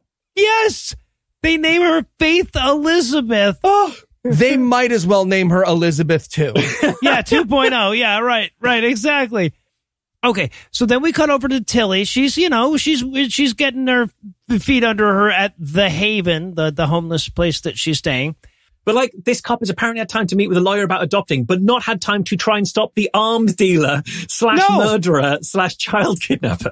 Yeah, he shows up actually at the Haven where Tilly is to harass her a little bit, try to figure out where the kid is. Because I guess he needs to kill her because she's the witness against him. Right, but there's no reason for these two characters to be providing the information he needs for the next step of the movie. So he just kind of roasts her. He's like, whatever, fucking Tilly, everyone hates you. You're an under 5. and at that point, Laura comes out of the Haven to say like, oh, go, shoo, get away, go on, shoo. like he's a cat that keeps trying to use the cat flap that's not into their house. But it's because we know that this bad guy leaves when asked. Yeah, right. So when told leave, he's like, oh, okay, you've used the magic spell to make me go away. Oh, he's like a vampire. You have to invite him in, is what it is. Exactly. So, okay. And then the bad guy goes to rough up Divine, the homeless lady that knew Pumpkin from before, because he wants to find out where Pumpkin is. He struck out with Tilly, and he goes to Divine. But damn it, if Steve doesn't show up at precisely that moment and tell him to shoo again. So much of this film is the bad guy, Paulie, wandering around town asking where Pumpkin is, only for either Steve or Laura to instantly appear and tell him to leave. Like, are they just stalking him? Because, Steve, you're a police officer. Just arrest this guy. You're allowed to follow him. So much on this guy. Well, in fact, the movie even has to sort of address that at this point. He's like, hey, man, if I see you fucking around again, I'm going to arrest you. He's like, I haven't broken any laws. I'm like, dude, you were accosting a homeless lady when he drove up. We watched you try to kidnap a child 3 times, and we have a witness that saw you murder someone. You've broken laws. Not only have you broken laws, we haven't seen you not break any laws in a single scene. Yeah. We have yet to see you do a legal thing. Yeah. It's not, there's not one scene where he's just getting like a milkshake from McDonald's or something like that. No. Yeah. But instead, Steve just warns him to stay away. It's like, yeah, Steve, that's probably going to work this time. Because I imagine, because, you know, he's so diligently heeded all the previous warnings. Right. I'm sure this one is the one. Yeah. Starts putting out like Tom Green bait in the yard. He's putting little sticks in. No, it's okay. He's going to bring this back to his nest, and that'll kill all the arms dealers. All right. So that night, we get Steve warning Laura not to go anywhere at all if he's not there with them, because bad guy's trying to kill them and kidnap the kid. Yeah, and Laura rightfully is like, why haven't you arrested him? And he's like, I need 7 I'm using Bible rules. I need 6 eyewitnesses, and they all need to be Levites. Yeah. And he's like, oh no, the case isn't strong enough yet. Then why don't you work to make the case stronger? You've made no effort to strengthen the case. You've just chased him around town saying shoo. Exactly. Yeah. This is also where Elizabeth II calls him daddy for the first time. Yeah. I wrote in my notes, man, she's awful quick to call him daddy. But then again, girls who had bad childhoods often are. Okay. I was so fucking proud of that. I'm making a t-shirt. I'm making an unsanctioned t-shirt. It's unofficial puzzle merch. Go to my personal website and buy it. No. And it's so weird. He kisses this girl on the head. Yeah. He's kissing an 8-year-old that he's known for 4 days, who he's adopted and renamed after his dead daughter who died 6 months ago. Yes. It's terrifying. And then we cut over to the bad guy getting a briefing from his underworld intelligence officer about the best time and place to kidnap the kid. He's hired a kidnapper? Because he's so bad at it himself. And the kidnapper has come up with the most convoluted ass Rube Goldberg fucking kidnapping plan that you can imagine. Yes, his plan is, let's get this kid where there's the most possible witnesses. Yep. I will sleeping drug her cake. Yep. Then when she goes to the bathroom from the sleeping, you know how when you're sleepy, you go to the bathroom? Yep. When she goes to the bathroom, I'll chloroform the person protecting her and steal the kid. It's the perfect crime. I'm a professional kidnapper. Oh, God, everything about it's so stupid. But yeah, so yeah, this henchman will kidnap her for Paulie, the bad guy, Tom Green. I also like that Paulie tries to throw in a free kid at the end of it. He's like, you can keep the kid too. And he's like, no, I'm not going to keep the kid. I will steal the kid and deliver it to you. We don't do kid disposal. But now the place that they've chosen to kidnap the kid is the big gala fundraiser for Mom's new charity foundation. Yeah. Right. So they're getting ready for the big fundraiser. God, Jesus, it's all so fucking creepy, guys, from this point out. Dad has a locket that he's bought for Mom. The kid has a present. Well, the kid said, I've got a present for you, Mom. Where did the kid get it? When did she get it? Last night they were worried about letting her even leave the house in case she got abducted, but now she's like engineered a locket. Yes. Yeah. And the locket has a picture of Elizabeth on one side of it and Elizabeth 2.0 on the other side of it. Yeah. Whew. I thought it was very cool the way that she like X'd out the first Elizabeth's eyes so she could keep track of which one was dad and which one was... That was a nice touch. Yeah, it's so creepy. You've got a locket. On the one side, you've got New Elizabeth. On the other side, you've got Elizabeth Classic. It's absolutely ludicrous. Oh, God. Like I wrote in my notes at this point, this movie is a horror film where the director is the villain. Right? Yes. Most of my notes are just over and over again. It's been a week. You've known her 1 week. Her mum's been dead a fortnight. You've known her a week. Right, yeah, that's mine. Yeah, exactly. My notes are it's been 2 weeks. Her mom died 2 weeks ago. And as they leave this scene as well, Ghost Elizabeth has been watching all creepily in the background. And I thought, if Ghost Elizabeth starts to resent New Elizabeth and starts like haunting her until she dies, it's my new favorite film. Oh, or Ghost Elizabeth like leads them over to a new kid and they're like, we were really like a one family, one child. All right. No, we get it. Rose petals, but we're actually good for right now. Thank you, honey. Maybe go to heaven. So yeah, they leave and there's like, it's honestly like, again, because this movie doesn't know what certain shot decisions mean, it's a creepy fucking jump scare that Pumpkin was in the room with him the whole fucking time. So, but they leave for the gala. Then we get the kidnappers plotting their getaway. Now, one of the kidnappers is going to pretend to be a waiter / valet driver while he's there. Yep. And that's how he's going to get in. And then I guess PTSD Frank is going to be like, he's serving as the greeter at the big gala. Because you know how rich people love to come to bad parts of town and have smelly homeless people greet them at the door. They love that stuff. This whole gala is the darkest fucking timeline. They've got like fucking cardboard cutouts of stars on the walls. There's a sheet cake. The sheet cake alone is the most tragic thing about this movie. And a child's mother dies. And just to be clear, this is a gala for the Elizabeth S. Prince Foundation. And they had to call it Elizabeth S. Prince Foundation to distinguish from the other daughter they've got called Elizabeth Prince. Elizabeth F. Prince. Yes, exactly. Oh, God, that makes you wonder what happened to Elizabeth's A through R, right? You know, yeah. There's a prequel that's really terrifying there. So it's an annual gala. They go through a kid once a year. It's a whole thing. Yeah, but so they're having a big gala. Lionel is going to give a big speech and remind us what an actor he ain't. Lionel does the greed is good speech from Wall Street. He kind of does, yeah. He's like, I know why you're all here, because of the fucking movie, but you know what makes this homeless shelter I'm letting you people use work? Money. I need money. Yes. The green stuff. I don't care. Pick a random homeless person and fuck it to death, but I need the money. I need it now. And I need it in cash. Untraceable. And while he's doing that, we watch somebody spiking the cake. Yeah. The little girl's cake with some drugs. It is a pile of powder 2 inches deep by the time he's done with it. It's amazing. And I wrote like, oh, I hope they poison the kid. Please poison the kid. They do poison the kid. Yep. And I thought it would be amazing if this kid died. Because to lose one 8-year-old daughter called Elizabeth may be regarded as misfortune, but to lose 2 looks like carelessness. Right. Yeah, absolutely. Then you're Elizabeth dead daughter guy, right? That's here he comes.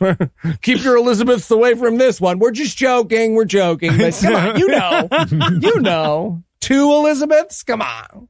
So Lionel hands the floor over to Laura.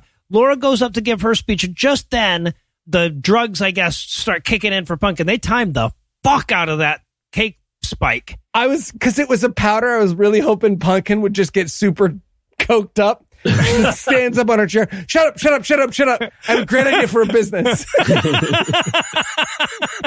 And while that's happening, we've got Laura's speech. And Laura's speech is basically, when I lost my daughter, I knew I had to find something to help keep myself busy, which is why I adopted a new daughter called Elizabeth as of this week. Yeah.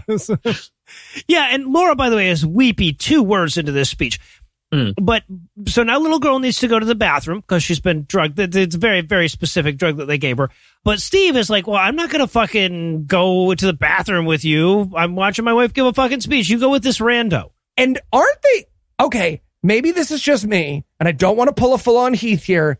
Is the rando she goes into the bathroom with the mom that took her to the fair where the other daughter died? I think so. No, it's the sister from that one scene for a split second that we saw. It. Yeah. I thought it was the other woman, and if it was, it would have been great, because that would have been the second daughter she lost them.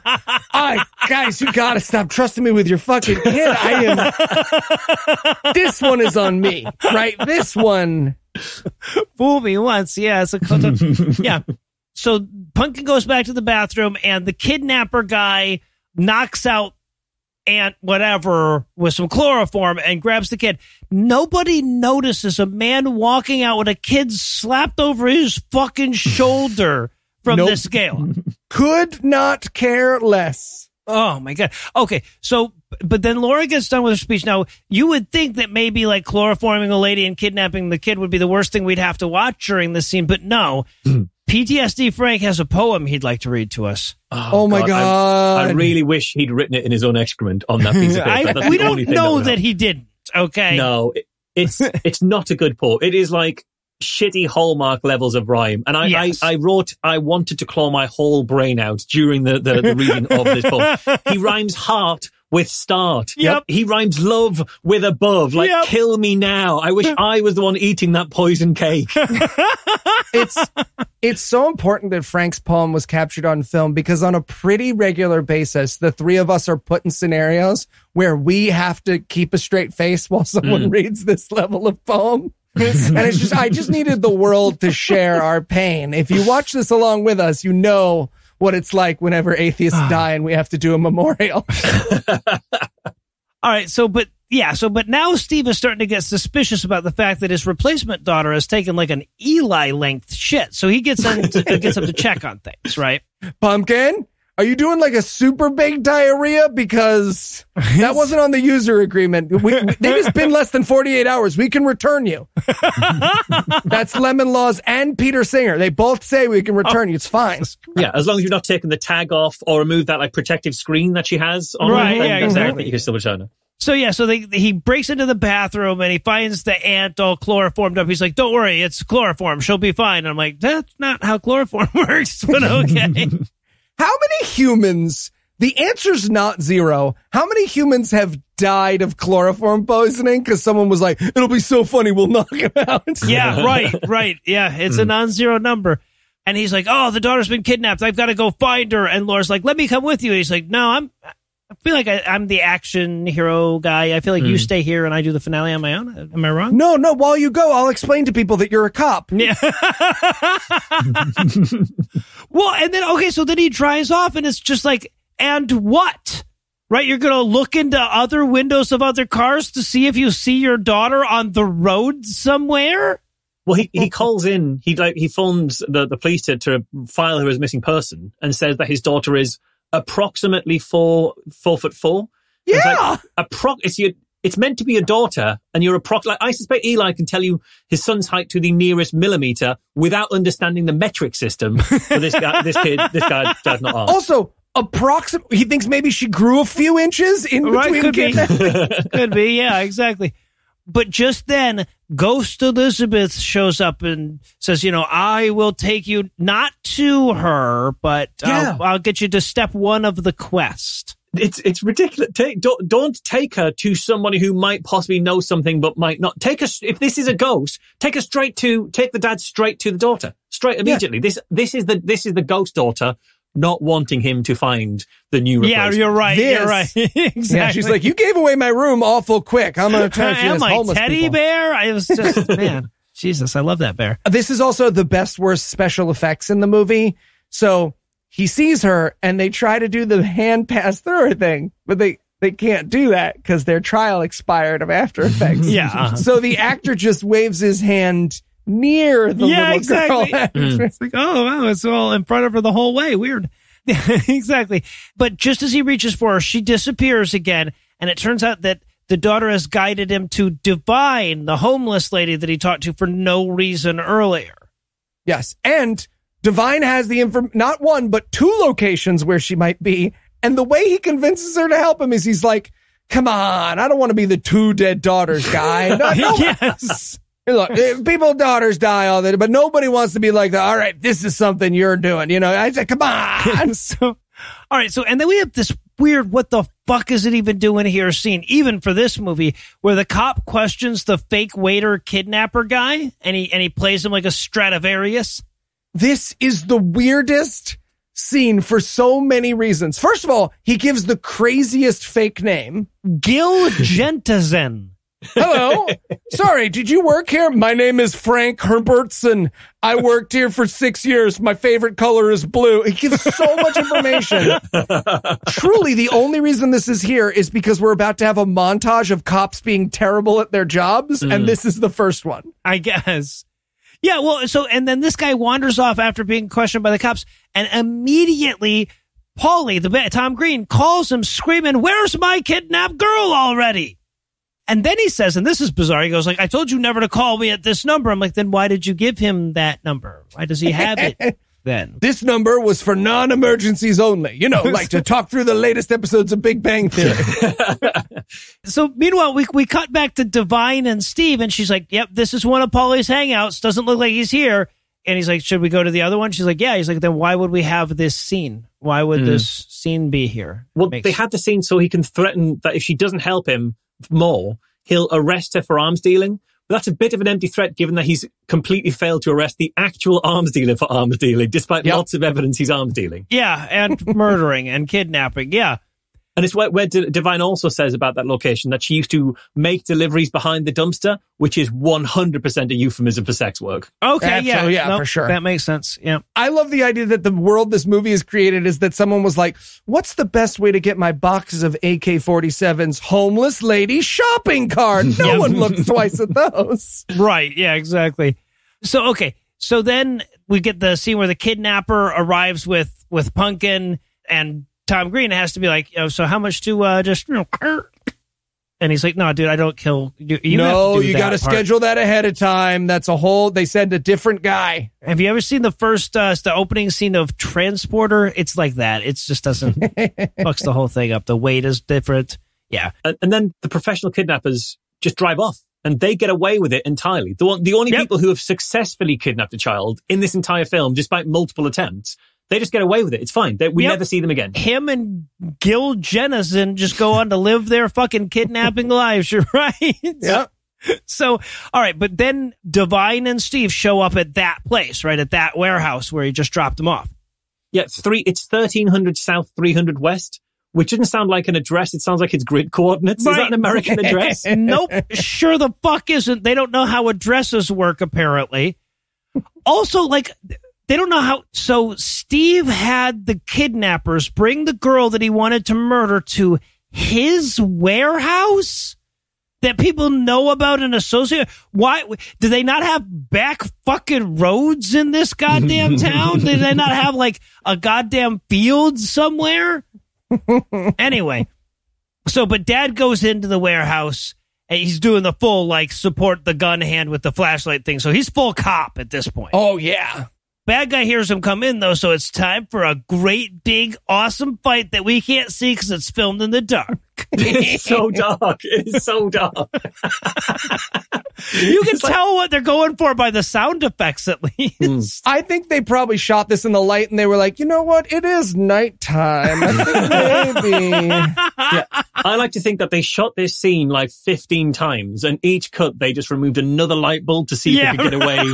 No, come on, a little bit darker. We can do it this time. Yeah. But this fight ends with Steve choking out Tom Green, but like it took me so long to figure because they look kind of similar to begin with anyway, and it's so dark. I had no idea who's choking out who, what I'm supposed to be rooting for. It's also that movie version of choking out where like you get your arm around the person's neck and they instantly fall asleep. Yeah. Yes, it is. But it's also strange what happens here as well because like the dad Steve wins the fight, and so the bad guy gets unconscious. Then the dad immediately stands up and walks away from him, leaving the gun there with the bad guy to go and try and find the kid. It's like, why does he constantly let Paulie go? Like, is it like Steve is Batman and Paulie's the Joker? It's like, well, I've got you this time. Oh, you've been released again. Oh dear.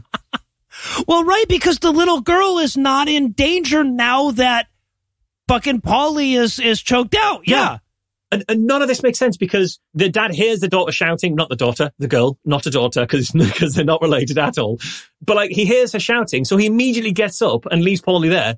Paulie instantly wakes up. So was he faking sleepiness? I'm not sure. But then Paulie gets to the girl first. How did he get which route did the cop take that he managed to get there slower than the bad guy who was apparently unconscious when he left him? Right. You have to assume it's a labyrinth that only Tom Green knows his way through or something. And otherwise it makes no goddamn sense. Yeah. But yeah, so he gets to the daughter. Tom Green's already there. He's got a gun to her head. And he's like, all right, I have to kill your daughter now. Set down your gun and turn around and get on your knees. And he does. He does. Yes. This is a trope I have never understood. And it's in every movie. It's like, all right, we both have guns. Well, I want you not to have a gun. All yes, right, I can well, see you how got that'll me. work out well for me. But so he does exactly as he's told. I guess maybe in this movie, you just have to do whatever anybody tells you to do. Yeah, that makes sense. Because the universe doesn't have paperwork, so everyone just has to listen to everyone else. Right, yeah, exactly. Oh my There God, you that go. makes so much sense. The little girl goes with anybody who says, come with me. Whether Right. that's Paulie, whether it's Tilly, whether it's this lady. She says she gets adopted because they say you're adopted now. This cop does what he's told. Paulie constantly, that's you explained it all completely. Yeah, they We don't fixed it, have yeah. the power to not do the thing they were told to do. So yeah, but then before Paulie can kill Elizabeth 2.0, Divine gets the drop on him. Yep. Remember the homeless lady that brought him there? Yeah, she shows up and knocks him out. She turns out to have been the hero the whole time. Would have been funny if she hit him with the shopping cart, just like bam from the top or rope. rolls up there, pulls a gun out of it. She just does a drive-by shooting in the shopping cart. Yeah, but it turns out that dead daughter goes lured Divine in there because she knew that dad was going to need a little help, which means that like Elizabeth 1.0 just was like, did you honestly just set down your fucking gun and turn around when he told you? What the fuck is wrong with you people? I got to go get Divine now. Really wanted a shot of Elizabeth behind his back, like miming, like, hit him in the head. Hit him in the head. Come on, Divine. You owe me. And this is where the rest of the police turn up as well. And I just wanted all the cops to get there and be like, we've got to let him go. We've got nothing on him. We've got literally nothing on him. Yeah, but he gets Elizabeth 2.0. He brings her back to the gala, which is apparently where Laura has stayed this entire time. Right. Did everyone see the really weird choice that the dad made here? Because he walks in with the daughter behind him so that no one can see her. Right. So that's a dick move to be like, I just went to rescue the girl and and I've come back. Oh, I don't have the girl. I do have the girl. I got it. Yeah, I got you. Did they plan that? Did they drive over with like, hey, when we get home, like, I'm going to see my wife. We're going to play a little joke, right? You hide behind and I'll make her worry that she's lost another little girl. Well, and the only thing less appropriate than that joke is that Lionel now chimes in apropos of truly nothing. He goes, on the bright side, we raised a lot of money, huh? Yes. Yeah. Yeah, he might as well say, hey, when they thought that you'd lost a second kid, they really just opened their fucking wallets up. We should fake this next year. In spite of the kidnapping and the attempted murder, we've actually had a good party here today. Let's look on the bright side as well. Glass could be half full. I hate to be the guy who says this, but this was a great night. And then, okay. So now we're going to cut to the wrap-up sequence where new Elizabeth is reading old Elizabeth's favorite angel book, and it turns out it's her favorite book, too. Yeah. And, like, at least this Elizabeth can read it herself, which is an upgrade on the previous one. True. So that's something. They're at least, as they change out Elizabeth, they're upgrading. So that's handy. Yeah. In death, Elizabeth gave me the greatest gift of all, Laura says, an upgraded daughter. Right. Well, she says, in death, Elizabeth gave me the greatest gift of all, a reason to love again. And I'm like, but you had a reason to love when she was alive. Right. So the silver lining of her death was the fact that you got over her death. Like, what are you trying It's to like tell when me? you lose a pet, like everyone says you got to get a new one right away, even though you don't want to. I get it. Okay. Yeah, no, that's fair. That's fair. All right. And that's it. Well, dad sees dead daughter. He gets his own visitation right at the end there. So, yeah. So apparently the moral of this story, as nearly as I could tell, was, you're allowed to just keep them, right? Yep. Yeah. Dibs. All right. So please don't take legal advice from a podcast. All right. Well, I guess that's going to do it for our review of Elizabeth's Gift, but that's not going to do it for the episode just yet because we still need to lure you back in. So Eli, tell us what's on deck. Mormon Movie Month. Oh, finally. Yeah, that's right. We'll once again be plumbing the cinematic selections of the Salt Lake. We've got missionary movies. We got Mormon history lies. And we've got a cowboy murder mystery with Wilford fucking Brimley. Oh, shit. But we're going to start it off right next week with the Mormon pseudo-historical epic, The Work and the Glory, with Bryce Blackalagalaga and the incredibly funny Shannon Grover. Oh, fuck yeah. All right. So with that to look forward to, we're going to bring episode 315 to a merciful close. Once again, a huge thanks to Marsh for helping us out today. If you want to check out more of his work, be sure to check the show notes. And perhaps even huger thanks to all the Patreon donors that help make the show go. If you'd like to count yourself among their ranks, you can make a per episode donation at patreon.com/godawful and thereby earn early access to an ad-free version of every episode. You can also help a ton by leaving a 5-star review and by sharing the show on all your various social media platforms. And if you enjoyed this show, be sure to check out our sibling shows, The Scathing Atheist, Citation to D&D Minus, and The Skeptocrat, available wherever podcasts live. If you have questions, comments, or cinematic suggestions, you can email godawfulmovies@gmail.com. Legal services for this podcast are provided by the law offices of P. Andrew Torres. Tim Robertson takes care of our social media. Our theme song was written and performed by Ryan Slotnick. Viva Drafts on Mars. All of the music was written and performed by our audio engineer Morgan Clark and was used with permission. Thanks again for giving us a chunk of your life this week. For Heath Enright, Eli Bostic, I'm no loser. Promise to work harder or another chunk next week. Until then, we'll leave you with the Breakfast Club close. To save time in the future, Laura and Steve started adopting 8-year-olds in packs of 6. The ghost of Elizabeth saw Steve doing some weird shit to her mom. After Laura was tragically killed in a balisong accident, Steve got a new wife who was 10 years younger, and he named that wife Laura.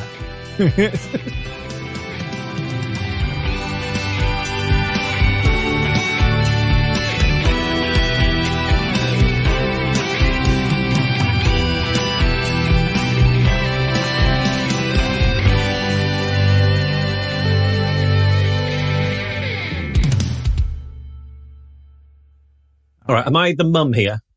Yes. Okay. So my legendary voice acting, which Yes, always that's right. does so well on this show. Toodly-two. Got to give the people what they want. You're a Midwestern woman. You can do it, Marsh. Okay. Got it. Hint of a Southern accent you've tried to get rid of. Overcomplicate this. You went to college at a southern state. The preceding podcast was a production of Puzzle and a Thunderstorm, LLC. Copyright 2021. All rights reserved.